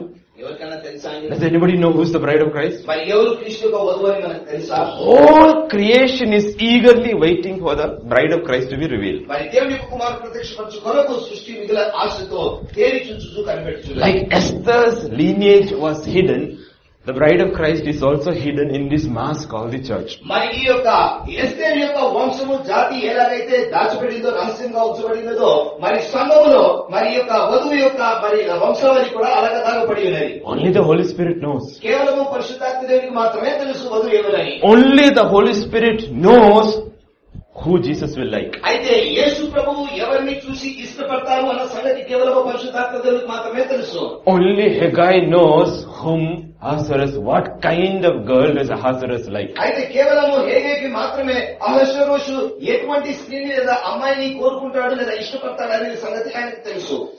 In verse 11 you will see Mordecai is a type of the spiritual mentor. మరి ఆ యొక్క 11వ వచనంలో గమనించినట్లయితే మొర్దెకై అనేటువంటి ఆ యొక్క వ్యక్తి ఆత్మీయంగా తరబీదు పోషించువాడుగా మనకు కనబడుతున్నాడు. Every day Mordecai paced in front of the court of the women's quarters to learn of Esther's welfare and what was happening to her. అంతఃపురం యొక్క ఆవరణ ఎదుట ప్రతి దినం మొదటి తిరిగి This is the heart where Apostle Paul reveals, watching over the flock so that he can present the church as a pure, chaste virgin. మరి కన్యక వలె మరి ఆ యొక్క సంఘమును ఆయన పవిత్రపరచబడినటువంటి సంఘముగా మరి పౌలు సెలవిస్తున్నటువంటి ఆయన అగపడు నిమిత్తము అనేటువంటి మాటకి మారుగా ఉన్నది. In verse 12 scripture will say it was 12 months of preparation. మరి 12వ వచనం సెలవిస్తుంది 12 నెలలు సిద్ధపరచినట్టుగా. There is a time of preparation. మరి సిద్ధపడటకు ఒక కాలం ఉన్నది. 12 months of preparation. మరి 12 నెలలు సిద్ధపరిచారు. 6 months with the oil of myrrh, 6 months with perfumes and preparations for beautifying women. మరి ఆ యొక్క 6 నెలలు ఆమెని మరి Myrrh. That's verse 12. సుగంధ ద్రవ్యముతోటి తర్వాత ఆమెను శుద్ధపరచుటకు 6 నెలలు వాడుకున్నటువంటిదిగా ఉన్నది. 6 months with myrrh. మరి 6 నెలలు ఆ యొక్క సుగంధ ద్రవ్యములతోటి ఆమెను శుద్ధపరిచారు. 6 months with sweet smelling aroma odors. మరి 6 నెలలు మంచి సుగంధ ద్రవ్యములతోటి మంచి సువాసన దయచేయుచున్నటువంటి వాటితోటి ఆమెను శుద్ధపరుస్తున్నారు. And all who come and please King Jesus will have to come through this preparation. అయితే యేసుక్రీస్తుని ఎదుర్కొనేందుకు రావాల్సినటువంటి వారందరూ కూడా మరి 6 నెలలు లేదా ఇటువంటి సిద్ధపాటుతో రావాల్సిందిగా ఉన్నది. In the Bible, myrrh is a symbol of suffering. మరి బైబిల్లో గమనించినట్లయితే ఆ యొక్క సుగంధ ద్రవ్యములు అనేది గమనించినట్లయితే శ్రమకు సాదృశ్యంగా ఉన్నది. Everyone who becomes a part of the bride of Jesus Christ would have come purified through suffering. మరి ప్రతి ఒక్కరు కూడా ఆ యొక్క శ్రమల ద్వారా మరి ఆ పవిత్రపరచబడినటువంటి ఒక వధువుగా సిద్ధపరిచి క్రీస్తు ఎదుకు కనపరచబడుతున్నది. 2 Timothy chapter 2:12. 2వ తిమోతి రాసిన పత్రిక 2వ అధ్యాయం 12వ వచనం. If we endure, we shall reign with him. If we deny him, he also will deny us. సహించిన వారమైతే ఆయనకు కూడా ఎదుగుము, ఆయన ఎరగమంటే మనలను ఆయన ఎరుగును. We have to come through these trials and testing. మరి మనము ఇటువంటి పరీక్షలకు మనం రావాల్సిన వారమైనాము. Acts chapter 14 and verse 22. అపోస్తల కార్యం 14వ అధ్యాయము 22వ వచనము. strengthening the souls of the disciples, exhorting them to continue in the faith, saying, we must through many tribulations enter the kingdom of God. శిష్యుల మనసు దృఢపరిచి విశ్వాసం నిలబడేవాడు అనేక శ్రమలను అనుభవించి మనం దేవుని యొక్క రాజ్యంలో ప్రవేశించాలని వారిని హెచ్చరించారు. Romans 8:17. I have to give you all these references because today's gospel is no suffering gospel. మనము పిల్లలమైతే వారసులము అనగా దేవుని వారసులము. If we, క్రీస్తుతో కూడా మహిమ పొందుటకు ఆయనతో శ్రమపడిన క్రీస్తుతోడి వారసులు. If children then heirs, heirs of God, joint heirs with Christ, if indeed we suffer with him, we also may be glorified together. Who are we? Joint heirs? మరి ఎవరమైనవండి వారసులము. Now who is the joint heir with the husband? అయితే ఆ యొక్క భర్తతోటి వారసులుగా ఎవరున్నది? The wife. మరి భార్య. The wife is a joint heir with the husband. మరి ఆ యొక్క భార్య మరి ఆ యొక్క భర్తకి వారసురాలుగా ఉన్నది. The wife has equal rights over the property of the husband. అయితే భర్త కలిగినటువంటి ఆ యొక్క ఆస్తి యందు మరి భార్య కూడా సమానమైనటువంటి హక్కుదారుగా ఉన్నది. How? If we suffer with him, we also may be glorified with him. మరి మనము క్రీస్తుతో కూడా మనము మహిమ పొందుటకు ఆయనతో శ్రమపడవలసిన వారమే. 1 Peter chapter 4 verse 13. మొదటి పేతురు 4వ అధ్యాయం 13వ వచనము. క్రీస్తు మహిమ బయలుపరచబడినప్పుడు మీరు మహా ఆనందంతో సంతోషించుకొని క్రీస్తు శ్రమలో మీరు పాల్గొనగా సంతోషించుకొని. But rejoice to the extent that you partake of Christ's sufferings, that when his glory is revealed, you also may be glad with exceeding joy. Now, is that what you hear? That's not what you hear. Actually, they teach you now in the churches that if you're actually going through suffering, that means you're outside the will of God.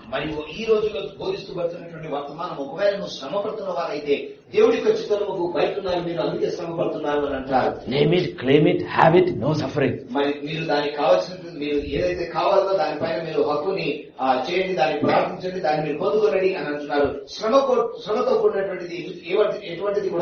But scripture says God has ordained a season of suffering for his children so they come purified through it.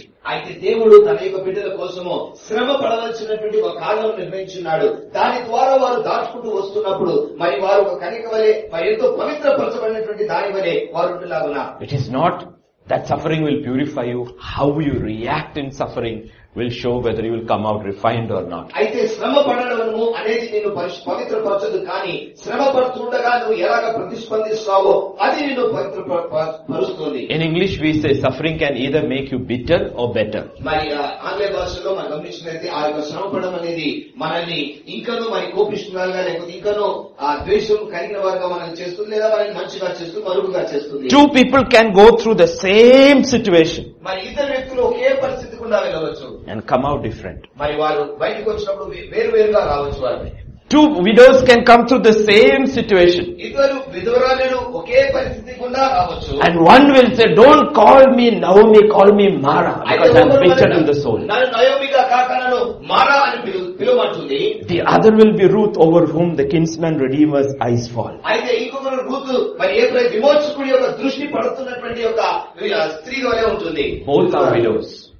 ఇద్దరు కూడా విధురాలే. Both have lost their husbands. ఇద్దరు కూడా వారి భర్తను పోగొట్టుకున్నారు. Both have been struck by poverty. ఇద్దరు కూడా మరి దారిద్ర్యంతో Both have lost everything. ఇద్దరు కూడా సమస్తమును పోగొట్టుకున్నారు. Both have come through suffering. ఇద్దరు కూడా శ్రమపడుతూ వచ్చారు. One becomes bitter. ఒకరు మాత్రం చాలా ఇంకా కోపిష్ఠులుగా అవుతున్నారు. The other becomes better. మరి ఇంకొకరు ఇంకా మరుగుపరచబడిన వారే. One who becomes better అయితే మరుగుపరచబడినది is the one who is redeemed and becomes the bride. తను విమోచించబడి వధువుగా సిద్ధపరచబడింది. Not the one who becomes bitter. మరి తనంతా ఇంకా కోపిష్ఠులుగా అవినట్టు కాదు. Remember, Boaz is an old man. మరి బోaz గమనించింది బుద్ధుడు. He is not a young man. మరి ఆయన యువనస్తుడు కాదు. If Naomi had not been bitter, he would have redeemed Naomi. మరి ఒకవేళ నయోమి ఆయన మరి తను అలాగా ద్వేషించబడి లేదా అటువంటి కోపిష్ఠులుగా ఉండకపోతే తనను విమోచించేవాడేమో. Spirit of God said she cannot be redeemed. Redeemed is Moabite girl. మరి దేవుడికి ఆత్మ సెలవిస్తుంది ఆమె కాదు విమోచించబడినది మరి ఆ యొక్క మోయాబీయుడు అనేటువంటి రూతు అని సెలవిస్తుంది. Whatever you go through, don't become bitter. మరి నువ్వు దేని గుండా వెళ్ళినను కూడా అలాగా ద్వేషము కలిగినటువంటి వారుగా మీరు ఉండకూడదు. Only Mallus like me like Karina. Most people, they will push it away. మరి నా వంటి మరి మల్లులు మాత్రమే ఆ యొక్క కాకరకాయని ఇష్టపడతారు. అనేక దాన్ని మరి ఏమంటారు, దాన్ని నెట్టివేస్తారు, తిరస్కరిస్తారు. Most people don't like bitter. మరి అనేకులు ఆ యొక్క చైతన్యం అనేది ఇష్టపడరు. Jesus is not coming for a bitter bride. మరి యేసు ప్రభువారు ఒక మరి చేదు కణిక కోసం వధువు కోసం రావడం లేదు. Jesus is coming for a better bride. మరి ఆయన ఇంకా శ్రేష్టమైనటువంటి మరుగుపరచబడినటువంటి ఆ మంచి ఉన్నటువంటి ఆ యొక్క కణిక కోసం రాబోతున్నారు. This no suffering message has really weakened the church. మరి ఇంకను ఆ యొక్క శ్రమ అనేటువంటి ఆ యొక్క బోధనలు లేదా వర్తమానాలన్నీ కూడా సంఘంలో ఇంకను బలహీనులుగా చేస్తున్నాయి. When trials come, testing come, persecution come, people just fall away. మరి పరీక్షలు, శ్రమలు, తర్వాత ఇవన్నీ వస్తున్న పరీక్షించబడుతున్నటువంటి పరిస్థితులు వస్తున్నప్పుడు ప్రజలు తొలగిపోతున్నారు, తప్పిపోతున్నారు. Look at Mark chapter 4 verses 5 and 6. Mark సువార్త 4వ అధ్యాయము 5-6 వచనాలు గమనించండి. Some fell on stony ground where it did not have much earth, and immediately it sprang up because it had no depth of earth. But when the sun was up, it was scorched. Because it had no root, it withered away. కొన్ని చాలా మనులేని దాఖలు పడను, అక్కడున్న మను లోతుగా ఉండ అందున అవి వెంటనే మనుషులు కానీ సూర్యుడు ఉదయింపగానే అవి కూడా వేరుడిన వెళ్ళిపోయాను. When the sun came up, మరి సూర్యుడు వచ్చినప్పుడు the temperature went up. మరి ఆ యొక్క ఉష్ణోగ్రత ఎక్కువైంది. When trouble started, మరి సమస్యలు ఆరంభమైనప్పుడు they all withered away. అందరూ కూడా తప్పిపోయారు, తొలగిపోయారు. I don't blame the people so much. అయితే ప్రజలను నేను అంతగా తప్పుపట్టను, కానీ If we're honest in our preaching as Jesus was, యేసు ప్రభువారు ఆయన బోధించినటువంటి విధానంలో ఎంత యథార్థముగా బోధించాడో, Jesus never gave the people false promises. మరి యేసు ప్రభువారు ఎప్పుడు కూడా తప్పుడు మరి ప్రామిసెస్ ఆయన వాగ్దానాలను ప్రజలకు చేయలేదు. When Jesus preached, he was very clear. Anyone who wishes to follow me will have to leave everything. అయితే యేసు ప్రభువారు స్పష్టంగా చెప్పాడు, నన్ను మరి సేవించబోతున్న వారు ఎవరైనా కూడా తను పొందుకున్న సంస్థను విడిచిపెట్టవలసి ఉంటుంది అని.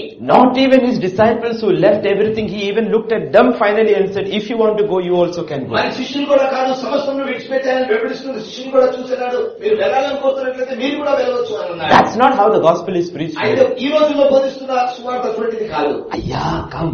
అయ్యా రండి, Jesus will heal you. Jesus will dress you. Jesus will carry you.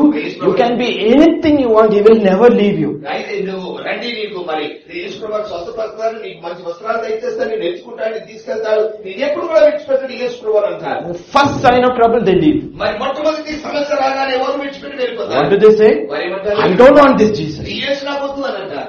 You blame them or you blame the preacher? మరి ఆ యొక్క బోధకుని మీరు తప్పుపడతారా, లేకపోతే ఆ యొక్క సంఘస్థులను తప్పుపడతారా? Jesus never preached that. యేసు ప్రభువు ఎప్పుడు కూడా అలా బోధించలేదు. The apostles did not preach that. అపొస్తలులు కూడా అలా బోధించలేదు.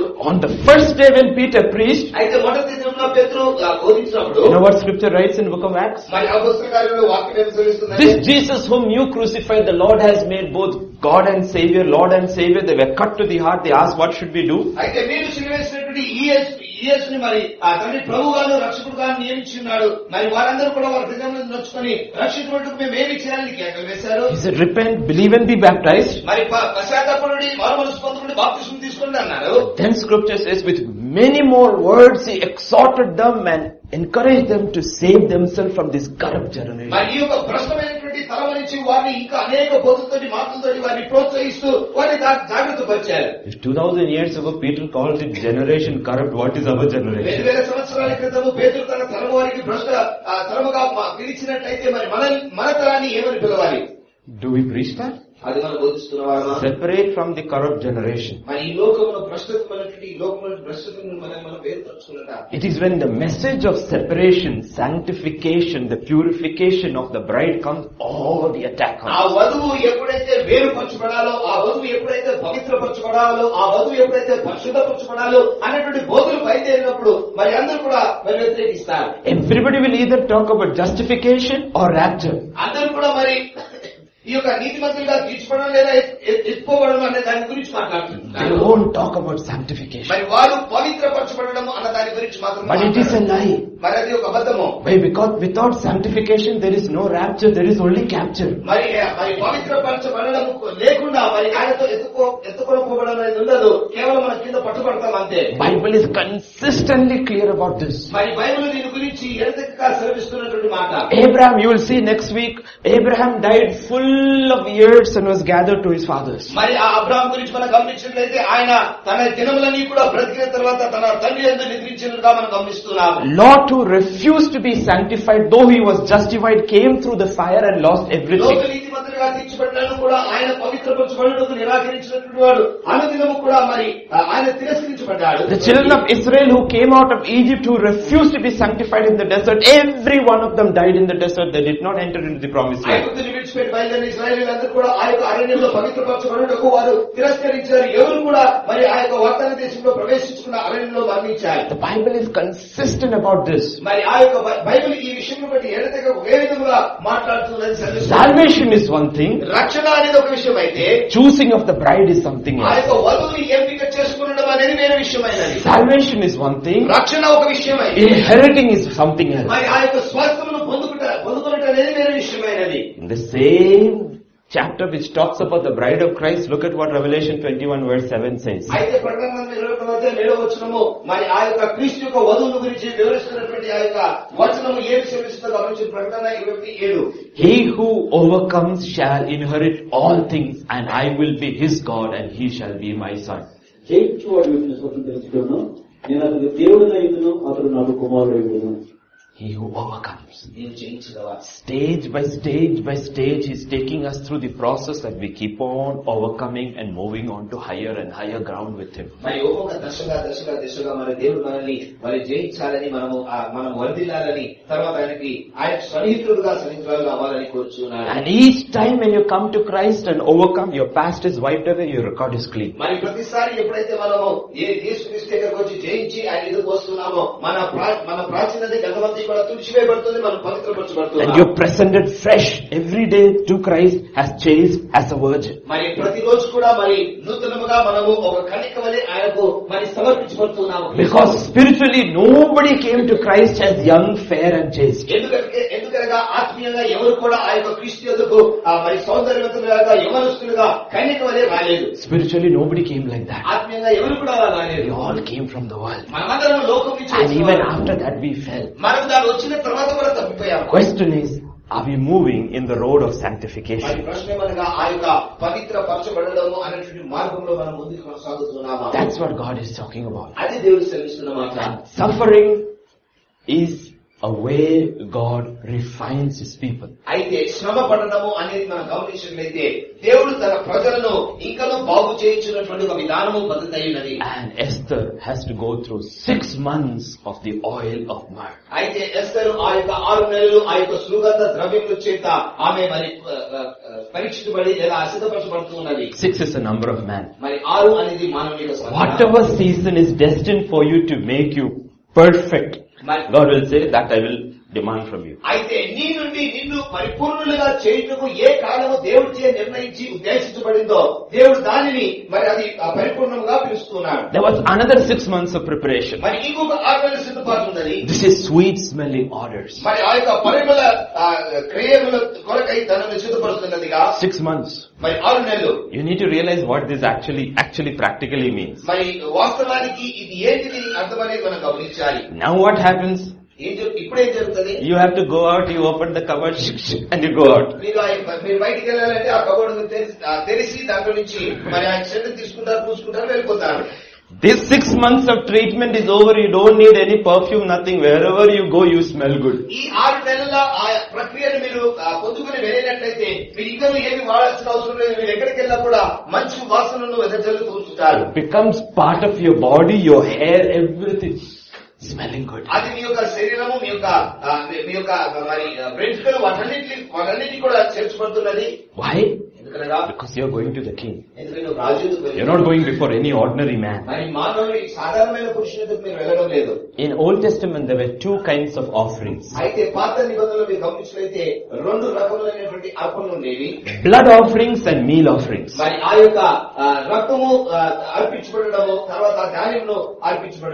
Only blood offerings were considered to have a sweet smelling odor for God.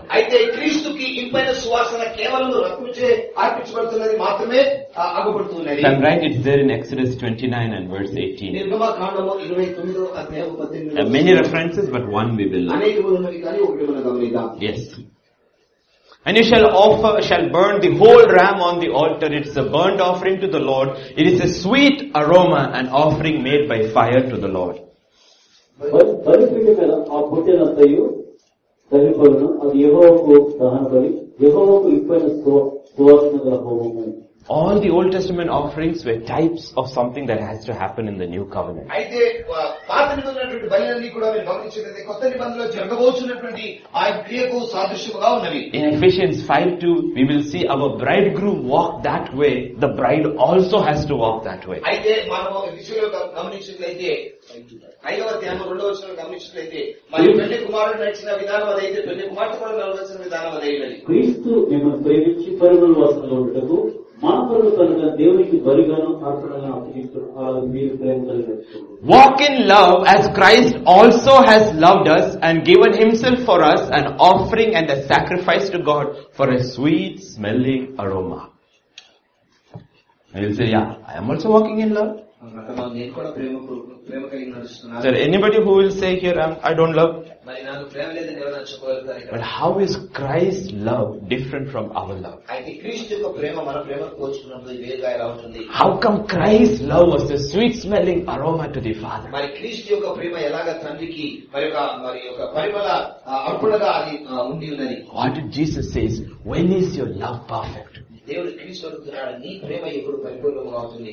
He says your love is perfect like the love of the Father when you are able to love your enemies like the Father does. మరి నీ యొక్క ప్రేమ ఎప్పుడు పరిపూర్ణంగా అవుతుందంటే తండ్రి ఎప్పుడైతే తన శత్రువులను ఎలాగైతే ప్రేమించగలుగుతున్నాడో నీవు అలాగనే నీ శత్రువులను ప్రేమించగలిగినప్పుడు మరి నీ యొక్క ప్రేమ పరిపూర్ణమవుతుంది. In our language, did you know what Jesus said? మన భాషలో యేసు వారు ఏమన్నారంటే, if you love those who love you, what's the big thing? Even the thieves, the robbers, they all do that. నిన్ను ప్రేమిస్తున్న వారిని ప్రేమించినట్లయితే దానిలో గొప్ప సంగతి ఏంటి? మరి దొంగలు వారు కూడా అలా చేస్తారు కదా.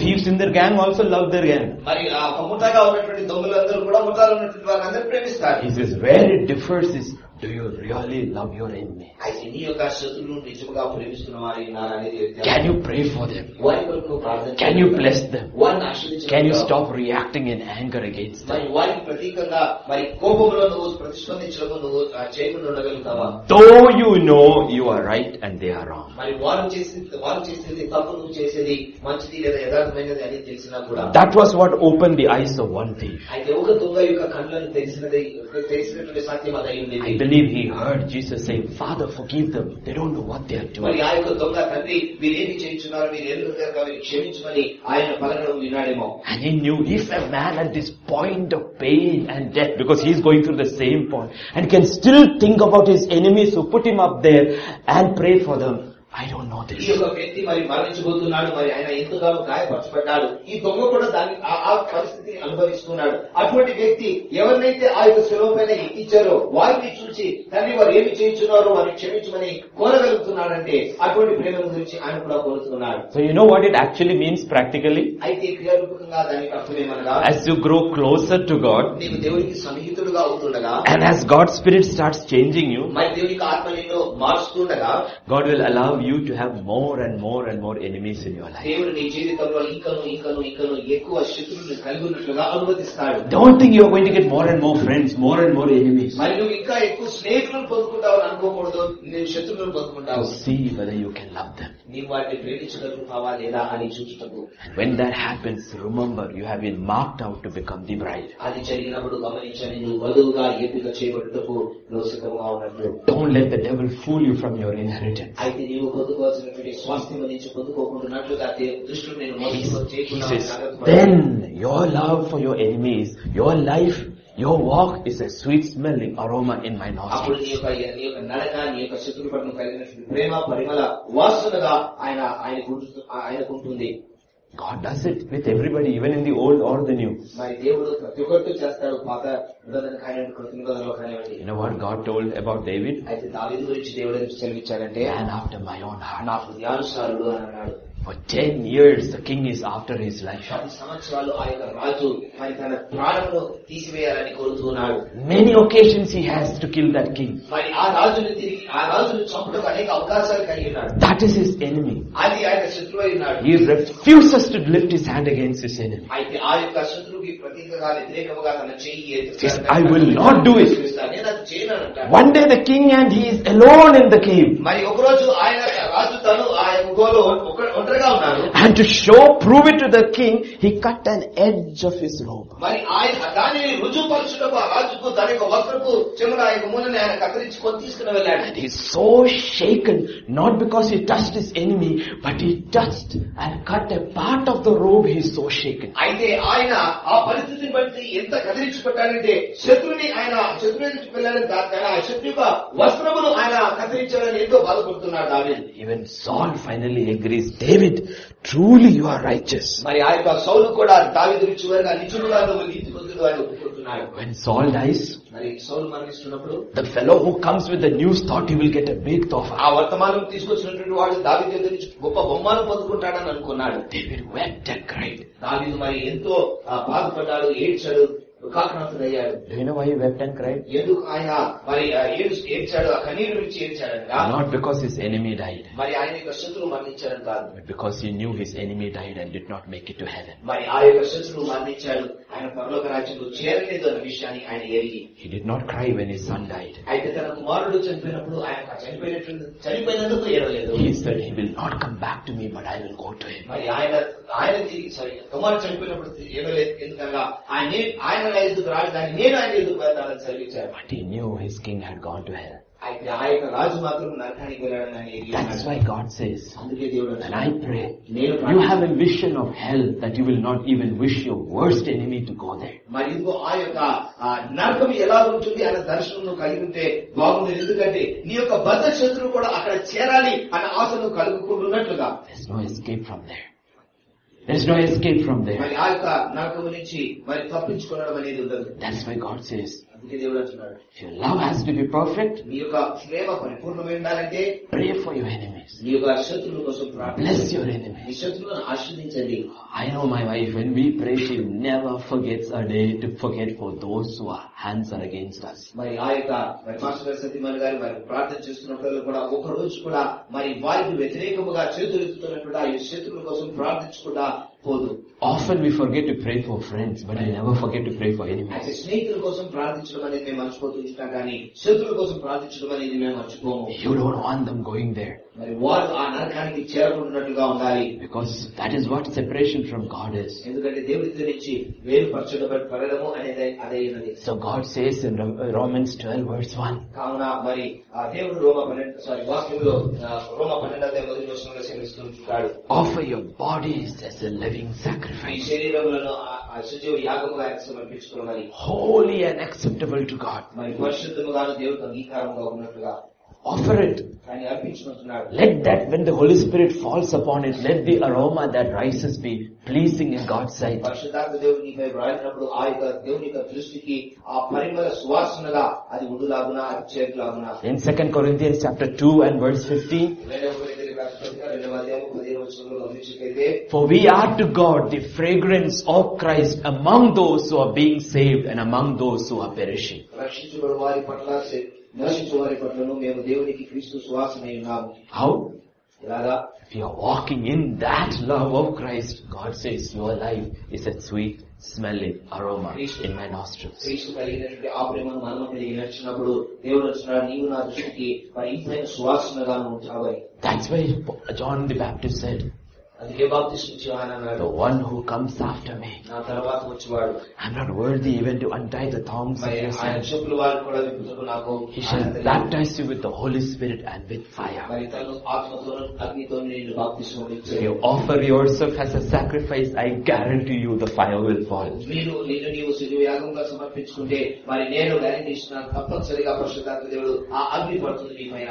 The fire of God never falls on empty altars. మరి ఆ యొక్క దేవుని యొక్క అగ్ని మరి ఖాళీ ఉన్నటువంటి బలిపీఠం పైన ఎప్పుడు కూడా పడదు. If the fire of God hasn't fallen upon your life, it's because you are not on the altar. మరి దేవుని యొక్క అగ్ని నీ పైన కుమ్మరించబడలేదంటే నీవు బలిపీఠం పైన నువ్వు లేవు కాబట్టి సమర్పించుకోలేదు కాబట్టి. Every time in the scripture when the fire of God fell, there was something on the altar. ప్రతిసారి కూడా ఆ యొక్క వాక్యంలో బలిపీఠం పైన అగ్ని బలిపీఠం పైన పెట్టినప్పుడు మరి బలిపీఠం పైన అగ్ని పడింది. Don't just ask, Lord, let your fire fall. మరి కేవలము అయ్యా నీ యొక్క అగ్ని పడును గాక అని ప్రార్థించండి. Have the boldness to offer yourself as a living sacrifice and then say, Lord, let your fire fall. నీవు సజీవ యాగంగా సమర్పించుకునే ధైర్యం నువ్వు కలిగి ఉండి అప్పుడు ఆ ప్రార్థన చేయి, అప్పుడు అగ్ని కుమ్మరించబడుతుంది.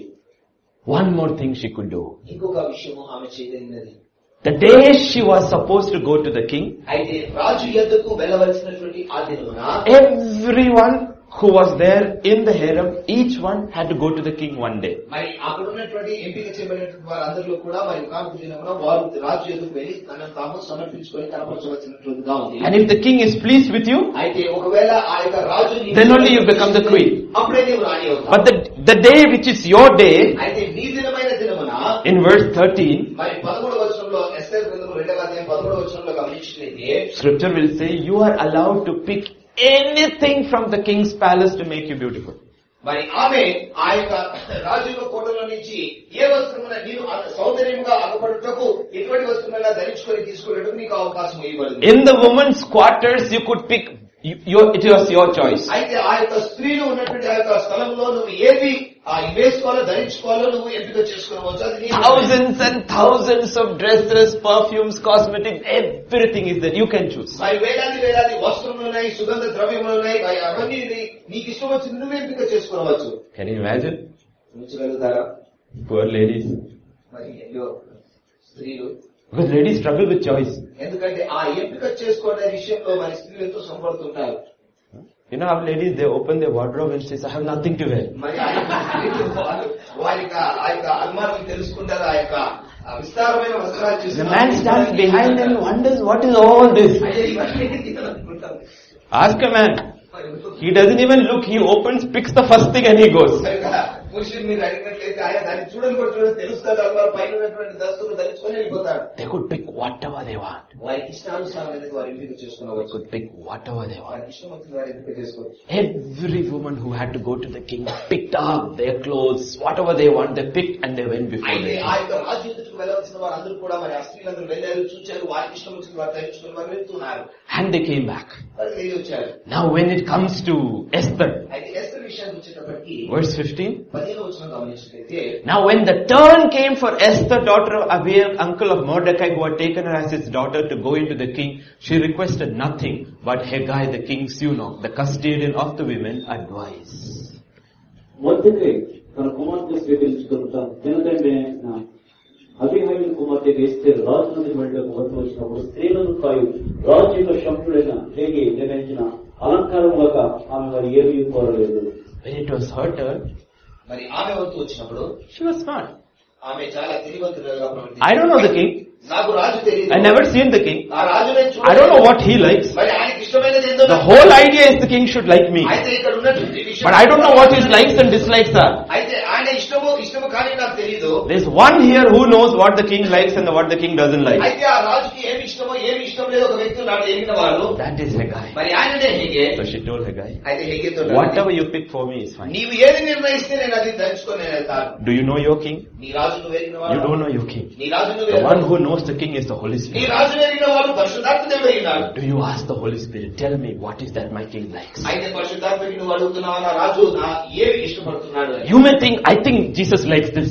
అయితే మనం అనుకుంటాం యేసు ప్రభువుకి I think Jesus likes this. యేసు ప్రభువుకి ఇది ఇష్టమేమో అని మనం అనుకుంటాం. Jesus himself says, I will send somebody like me, the Holy Spirit.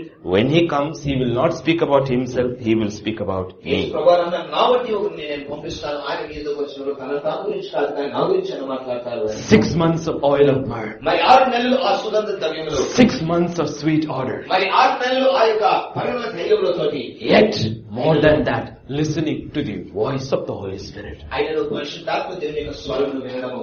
Esther listened to Haggai's voice. And what did Haggai say? Haggai said, this is what you wear. In Revelation 19 verse 8, talks about the bride of Jesus Christ. మరియు ఆమె ధరించుకోవడానికి ప్రకాశములను నిర్మలమైన సన్నపునార పట్ల అవి పరిశుద్ధుల నీతికి. To her it was granted to be arrayed in fine linen, clean and bright, for the fine linen is the righteous acts of the saints. What was given to her? A garment was given.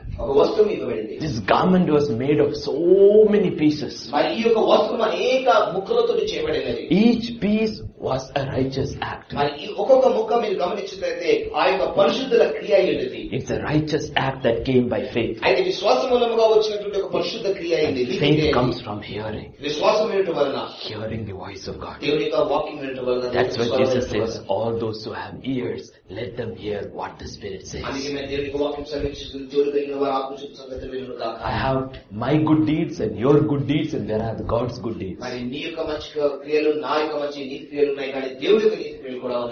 Can you imagine? If you end up in heaven and you find your garment is not finished because only 5 patches has been sent. But Lord, I did so much. God said, you did so much. Those are your works. Those are not my works. I told you in Ephesians 2:10 the works which I appointed for you to do. These are the acts of the saints. You hear, you obey. You hear, you obey. You hear, you obey. You're making your bridal garment. We don't realize, all of us, without realizing, every day is stitching our own bridal garments.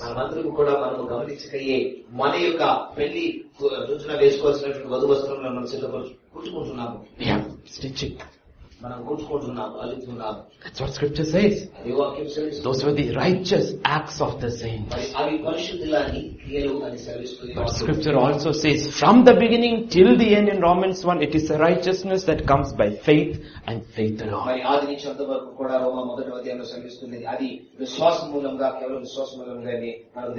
And the origin of faith is from hearing from God.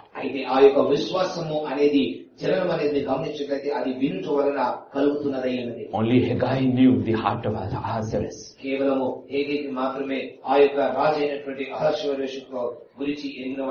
And only the Holy Spirit knows the heart of Jesus. And the king delighted in Esther because Esther first delighted the heart of Haggai.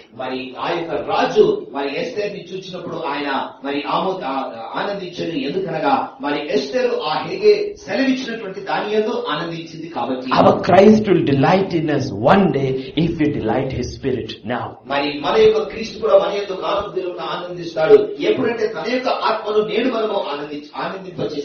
So the Father and the Son never tells us now, don't grieve the Father, don't grieve the Son. He says, don't grieve the Holy Spirit.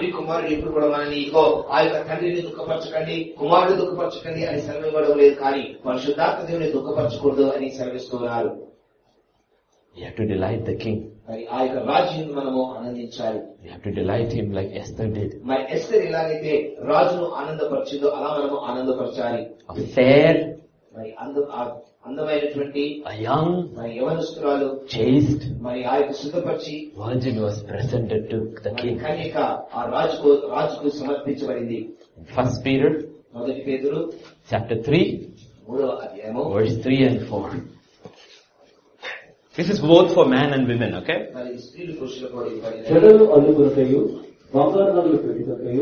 వస్త్రములు ధరించుకుంటూ వెలుపటి అలంకారం మీకు అలంకారం ఉండక సాధువైనట్టు మృదువైనట్టు గుణమను అక్షయంకరంగా మీ హృదయముకు అంతరంగ స్వభావం మీకు అలంకారంగా ఉండదు. దేవుడి దృష్టికి మిగిలిన విలువగలది. When we finish our race, To be the bride of Christ, God says if you have to be beautiful, you need to have a gentle and a quiet spirit. మరి ఆ యొక్క మనం అనేక యాత్రను ముగించుకొని ఆ యొక్క దేవుడు మనం సిద్ధపరచుకున్నటువంటి వధువుగా మనం ఉండాలంటే ఆ యొక్క సాత్వికమైనటువంటి ఆ యొక్క స్వభావము మనము హృదయంలో మనం కలిగి ఉండవలసిన వారమే. That's what the king likes. మరి దేవుడు ఆ రాజుకి ఇష్టపడుతున్నది A meek and a quiet spirit. మరి యొక్క సాత్వికమైనటువంటిది మృదువైనటువంటి యొక్క ఆత్మను. Why? Because the bridegroom himself is meek and lowly. ఎందుకంటే ఆ యొక్క పెళ్లి కుమారుడు కూడా సాత్వికుడు, మరి ఆయన దీన మనస్సు కలిగిన వాడైన. But the bridegroom also wants a young wife. అయితే ఆ యొక్క పెళ్లి కుమారుడు ఒక కన్యక యవనస్తురాలని కోరుతున్నాడు భార్యగా. What will I do by this year? I will be 50 years old. మరి నేనేం చేస్తాను ఈ సమయానికి ఈ సంవత్సరం అంతటికి నేను 50 సంవత్సరాలు. We are all growing older, not young. మనము అనుదినం కూడా వృద్ధులవుతున్నాము, యవనస్తులము కాదు. The king wants a young bride. అయితే రాజుకు మాత్రం యవనస్తురాలు కావాలి. 2 Corinthians 4:16. 2 కొరింథీయులకు రాసిన పత్రిక 4వ అధ్యాయం 16వ వచనం. Therefore we do not lose heart. Old men like me do not lose heart. Why or how? మరి హృదయంలో మరి కలవరం. Even though our outward man is perishing, yet the inward man is being renewed day by day. Though outwardly we are growing old, if you are walking with Christ, inwardly you are growing young each day. కావున మేము అధైర్యపడము, మా బాహ్య పురుషుడు కృషించినను అంతరంగ పురుషుడు దినదినము నూతనపరచబడుతున్నాడు. మీరు బాహ్యముగా వృద్ధులైనను కూడా అంతరంగ పురుషుడు మరి దినదినం నూతనపరుస్తున్నాడు కాబట్టి మనం సంతోషించున్నాము. It doesn't matter how old you become outwardly. మరి బాహ్య రూపంగా నువ్వు ఎంత వృద్ధులవుతాడనేది ప్రాముఖ్యమైనది. Spiritually, if you are growing, you become stronger and stronger and stronger. ఆత్మీయంగా నువ్వు ఎదిగి వర్ధిల్లుతున్నట్లయితే నువ్వు ఇంకను బలవంతులుగా అవుతుంటున్నారు. That's the story of Jacob. మరి యాకోబు యొక్క కథ అదేంటి. When he was finally very old, మరి ఆయన చివరిగా వృద్ధులవుతుండగా he has the ability to tell his sons, even though he is blind, don't listen to me. ఇదిగో తన యొక్క కుమారులకు ఆయన సెలవిస్తున్న ఇదిగో నా యొక్క మాటలు విను అని సెలవివ్వగలుగుతున్నాడు. I can see with my eyes. మరి నా యొక్క కన్నులతో నేను చూడగలుగుతున్నాను. My spiritual eyes, what you cannot see. నా ఆత్మీయ నేత్రములు మీరు చూడలేరు. In my old age, my vision is sharp. మరి నా యొక్క వృద్ధాప్యంలో నా యొక్క దృష్టి ఎంతో చురుకుగా My ఉన్నది. spiritual hearing is sharp. నా ఆత్మీయ వినికిడి కూడా ఎంతో చురుకుగా ఉన్నది. I can see and hear better now in my spirit than ever before. మరి నా యొక్క ఆత్మయందు నేను ముందటి కంటే ఎప్పటికంటే కూడా మరుగా మరి చురుకుగా నేను విని చూడగలుగుతున్నాను. Beautiful, young, and then 1 John 1:7. అందమైనటువంటి యవనస్తురాలు. మరి దాని తర్వాత యోహాను మొదటి అధ్యాయం 7వ వచనం. 1 John 1:7. మొదటి యోహాను మొదటి అధ్యాయం. But if we walk in the light as he is in the light, we have fellowship with one another, and the blood of Jesus Christ cleanses us from all sin. అయితే ఆయన నిలువ ఉన్న ప్రకారం మనం నిలువ నడిచినగా మనం అన్యోన్య సహవాసం కలవడము. అప్పుడు ఆయన కుమారుడు యేసుక్రీస్తు యొక్క ప్రతి పాపమును మనం పరిశుద్ధులుగా చేయను. If you walk under the blood, apply the blood in confession, repentance and changing, God says you're becoming actually more and more chaste. ఆ రక్తమును మనము ప్రోక్షించబడిన వారమైతే మనము రోజు రోజుకి కూడా మరి ఇంకను పవిత్రపరచబడుతున్నాము. A beautiful, అందమైన young, యవనస్తురాలు, chaste, మరి తనకు సిద్ధపరచబడిన virgin I want to present to Christ Jesus, says Paul. మరి ఒక కన్యకను క్రీస్తుకు సమర్పించాలని పౌలు సెలవిస్తున్నాడు. The very Paul who is saying is part of the bride. అయితే ఆ మాటలు సెలవిస్తున్న పౌలు కూడా ఆ యొక్క వధువులో భాగమే అన్నాడు. Absolutely sure. మరి ఆ విషయమే నిశ్చయత కలిగిన వాడు. 2 Timothy chapter 4:7 and we will close. Paul, an old man in the eyes of man, a young bride in the eyes of Christ. అయితే మనుషుల యొక్క దృష్టికి ఒక వృద్ధుడు కానీ మరి క్రీస్తు దేవుడి యొక్క దృష్టిలో And verse 8. I have fought the good fight, I have finished the race, I have kept the faith. మంచి పోరాటంలో పోరాడి నా పరుగు ముట్టించి విశ్వాసము కాపాడబడింది. Finally there is laid up for me the crown of righteousness. ఇక మీద నా కొరకు ఈ కిరీటము ఉంచబడినది. What is the crown? ఇంకా ఆ యొక్క కిరీటము. Is this a king? రాజు.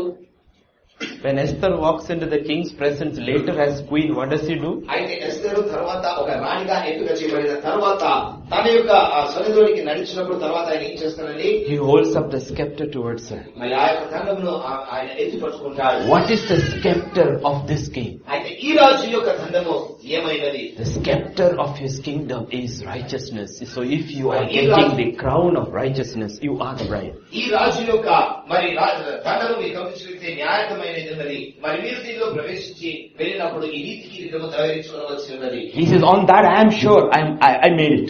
ఆ దినమున ఆయన అంటున్నట్టు నాకు నిశ్చయిత ఉన్నది, నేను ప్రవేశించాను, నేను పొందుతున్నాను అని. And he says, not only me, నేను మాత్రమే కాదు, but to anybody, మరి also to all మరి అందరికీ కూడా అది దయచేయబడుతున్నది. who have loved, మరి నాకు మాత్రమే కాదు, తన ప్రత్యక్షతను అపేక్షించు వారందరికీ అనుగ్రహించబడుతున్నది. appearing. మరి ఆయన అపేక్షించబడుతున్నారు. Those who are appearing, what will they say? అయితే ఆ ప్రత్యక్షతను కనుగొనిన వారు ఏమంటారు? Maranatha, come Lord Jesus. ఆ ప్రత్యక్షతను కోరుతున్నటువంటి వారు మారనాథ రా యేసుప్రభు, రమ్ము యేసుప్రభు అని పిలుస్తున్నారు. That's the bride. అది ఆ యొక్క వధువు. See, only the bride who is looking forward to that day. అయితే వధువు మాత్రమే ఆ దినము కోసం ఎదురు చూస్తున్నది. Is the bridesmaid looking forward to that day? అయితే పెళ్లి కుమారుడు ఆ పెళ్లి కుమార్తె యొక్క వధువు యొక్క స్నేహితురాలు మరి ఎదురు చూస్తున్నదా? Is the wedding guest looking for that day? అయితే ఆ యొక్క వివాహముకు వచ్చినటువంటి ఆ యొక్క అతిథులు ఆ దినము కోసం ఎదురు చూస్తున్నారు. Most wedding guests are worrying, should I take a gift or should I not take a gift? మరి అనేకులు మరి అతిథులు అయ్యా నేను ఒక బహుమానం తీసుకురావాలా వద్దా అని ఆలోచిస్తున్నారు. The only one who is looking forward to that day is the bride. ఆ దినము కోసం ఎదురు చూస్తున్న వారు ఎవరంటే ఆ యొక్క వధువు మాత్రమే. Paul says, మరి ఆ పౌలు అంటున్నాడు, I am getting my crown యుగానికి on that day. Not only me, నేను మాత్రమే for కాదు, everyone is looking forward to his appearing is also అయితే preparing. తన ప్రత్యక్ష కొరకు అపేక్షించిన వారందరూ కూడా ఆ యొక్క నిత్యము పొందగలుగుతారు. Is also preparing. వారు కూడా సిద్ధపరుస్తున్నారు. All those who are waiting for his appearing is also preparing to meet ఆ him. యొక్క ఆ ప్రత్యక్షత కొరకు అపేక్షిస్తున్న వారందరినీ కూడా ఆయన సిద్ధపరుస్తున్నారు. This is Rebecca. ఇది ఇంకా Shall we wait 10 days? అయితే 10 రోజులు ఆగుదామా మనము? What did she say? ఆమె ఏమంటుంది? No, లేదు, tomorrow. బయలుదేరదము, రేపే బయలుదేరము. Have you seen Isaac? ఇస్సాకును చూసారా? No. చూడలేదు. But that's my destiny. I haven't seen him, but I want to be with him. అది నా గమ్యమైనది, నేను ఆయన చూడలేదు కానీ నేను ఆయనతో పాటు. Do you know how long this journey is? అయితే ఈ యాత్ర ఎంత పొడవాటిది తెలుసా నీకు? Sister Rebecca, have you ever traveled 600 miles on camelback? మరి సోదరి రెబెక్కా, నువ్వు 600 మైళ్ళు ఒక ఒంటె మీద నువ్వు ప్రయాణం చేసావా? No. లేదు. Do you know it's very hard? తెలుసా నీకు ఇది చాలా కష్టమైన ప్రయాణము? I have heard. నేను Do విన్నాను. you still want to hurry? ఆయన నువ్వు వెళ్ళాలని కోరుచున్నావా? తొందరపడుచున్నావా? Yes, I want to hurry. అవును, నేను తొందరపడుచున్నాను. It may take 6 months. 6 నెలలు పట్టొచ్చు. What will you do during these 6 months? 6 నెలలు నువ్వేం చేస్తావు? I will ask Eliezer about Isaac. అయితే ఇస్సాకు గురించి ఎలియాజరుని అడిగి తెలుసుకుంటా. During this journey from Eliezer, I want to know everything about ఈ Isaac. యాత్రలో నేను మరి ఎలియాజరు ద్వారా మరి ఇస్సాకు గురించి సమస్తమును ఎరగబోరుచున్నాను. Because he was there when he was born. ఎందుకంటే ఆయన జన్మించినప్పుడు ఆయన ఉన్నాడు. He was there all those 40 years. ఆ 40 సంవత్సరాలు తనతో పాటు ఉన్నాడు. After Abraham, the one who knows Isaac best is Eliezer. అయితే అబ్రాహాము తర్వాత ఇస్సాకు గురించి తెలుసుకున్నటువంటి ఎవరంటే ఎక్కువగా మరి ఎలియాజరు అయి ఉన్నాడు. I want to know everything about Isaac. అయితే ఆ ఇస్సాకు గురించి సమస్తమును తెలుసుకునగోరుచున్నాడు. She's been hearing. మరి ఆమె వింటున్నది. The journey is almost over. యాత్ర ముగించిపోతున్నది. And then one day, మరొక దినమున she asked Eliezer, ఎలియాజరుని అడిగింది, who is that man? ఆ పురుషుడు ఎవరు అని. Eliezer says, ఎలియాజరు అన్నాడు, your Lord, నీ your master. నీ ప్రభువు నీ యజమానుడు అని. How did she know? ఆమెకి ఎలా తెలిసింది? How did she know? ఆమెకి ఎలా తెలిసింది? She has only heard about him. ఆయన గురించి కేవలం విని ఉన్నది. ఆమె She had only heard about him. ఆయన గురించి కేవలం విని ఉన్నది. It's like Job said, యోబు అన్నట్లుగా, Lord, earlier I had only heard about you, but when you brought me through this fire, now my eyes have seen. ఇంతకు ముందు నీ గురించి నేను కేవలం విని ఉన్నాను, అయితే ఈ యొక్క అగ్ని ద్వారా నువ్వు నన్ను తీసుకుని వచ్చినప్పుడు ఇప్పుడు నా కనులు దాన్ని ఎదురు చూస్తున్నది అని. This journey of hardship and suffering has refined my eyes. I can recognize my Lord. ఈ యొక్క శ్రమ, ఈ యొక్క సమస్యలు అనేటువంటి యాత్ర నా కనులకు ఇంకా మరుగుతానని దయచేసి నా యొక్క ప్రభుని, నా యొక్క రక్షకుని నేను చూడగలుగుతున్నాను. Immediately she gets down. వెంటనే ఆమె వంట దిగింది. And she covers her face. తన ముఖముని ఆమె ముసుగు వేసుకున్నది. Isaac takes. I, Isaac, take you, Rebecca, as my newly wedded wife. మరి నేను ఇస్సాకు మరి నా రెబెక్కాను నా యొక్క పెళ్లి చేసుకున్నటువంటి నా యొక్క భార్యగా నేను మరి అంగీకరిస్తున్నాను అని. Pictures in the Bible. మరి బైబిల్లో ఉన్నటువంటి ఈ వచనములు All being given there because God wants to make a bride out of us.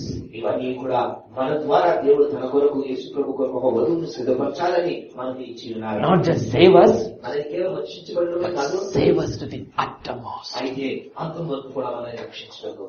Hallelujah. Hallelujah. Shall we pray? ప్రార్థించుకుందాం. Father, this evening as we are here in your presence,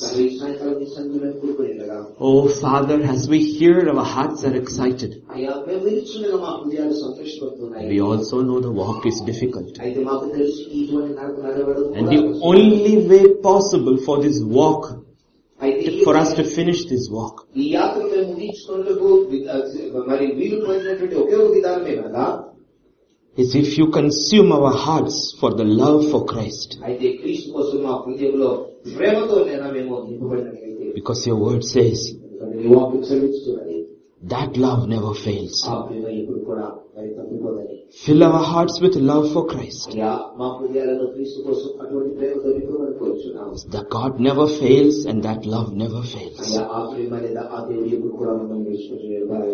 Keep us close to you, Lord. Strengthen us each day to finish this journey, so that we one day may be counted as the bride of your Son. Thank you, Father. As we go through the last week of this month, we just thank you for your goodness and your faithfulness through this 8th month. Next Sunday when we come here, it will be another month. And we know you will take us through. As the God who called us out is faithful and is compassionate towards his people. Help us to be faithful towards you, Lord. Thank you, Father. Just bless your holy name. Bless your holy name. For in Jesus' name we pray.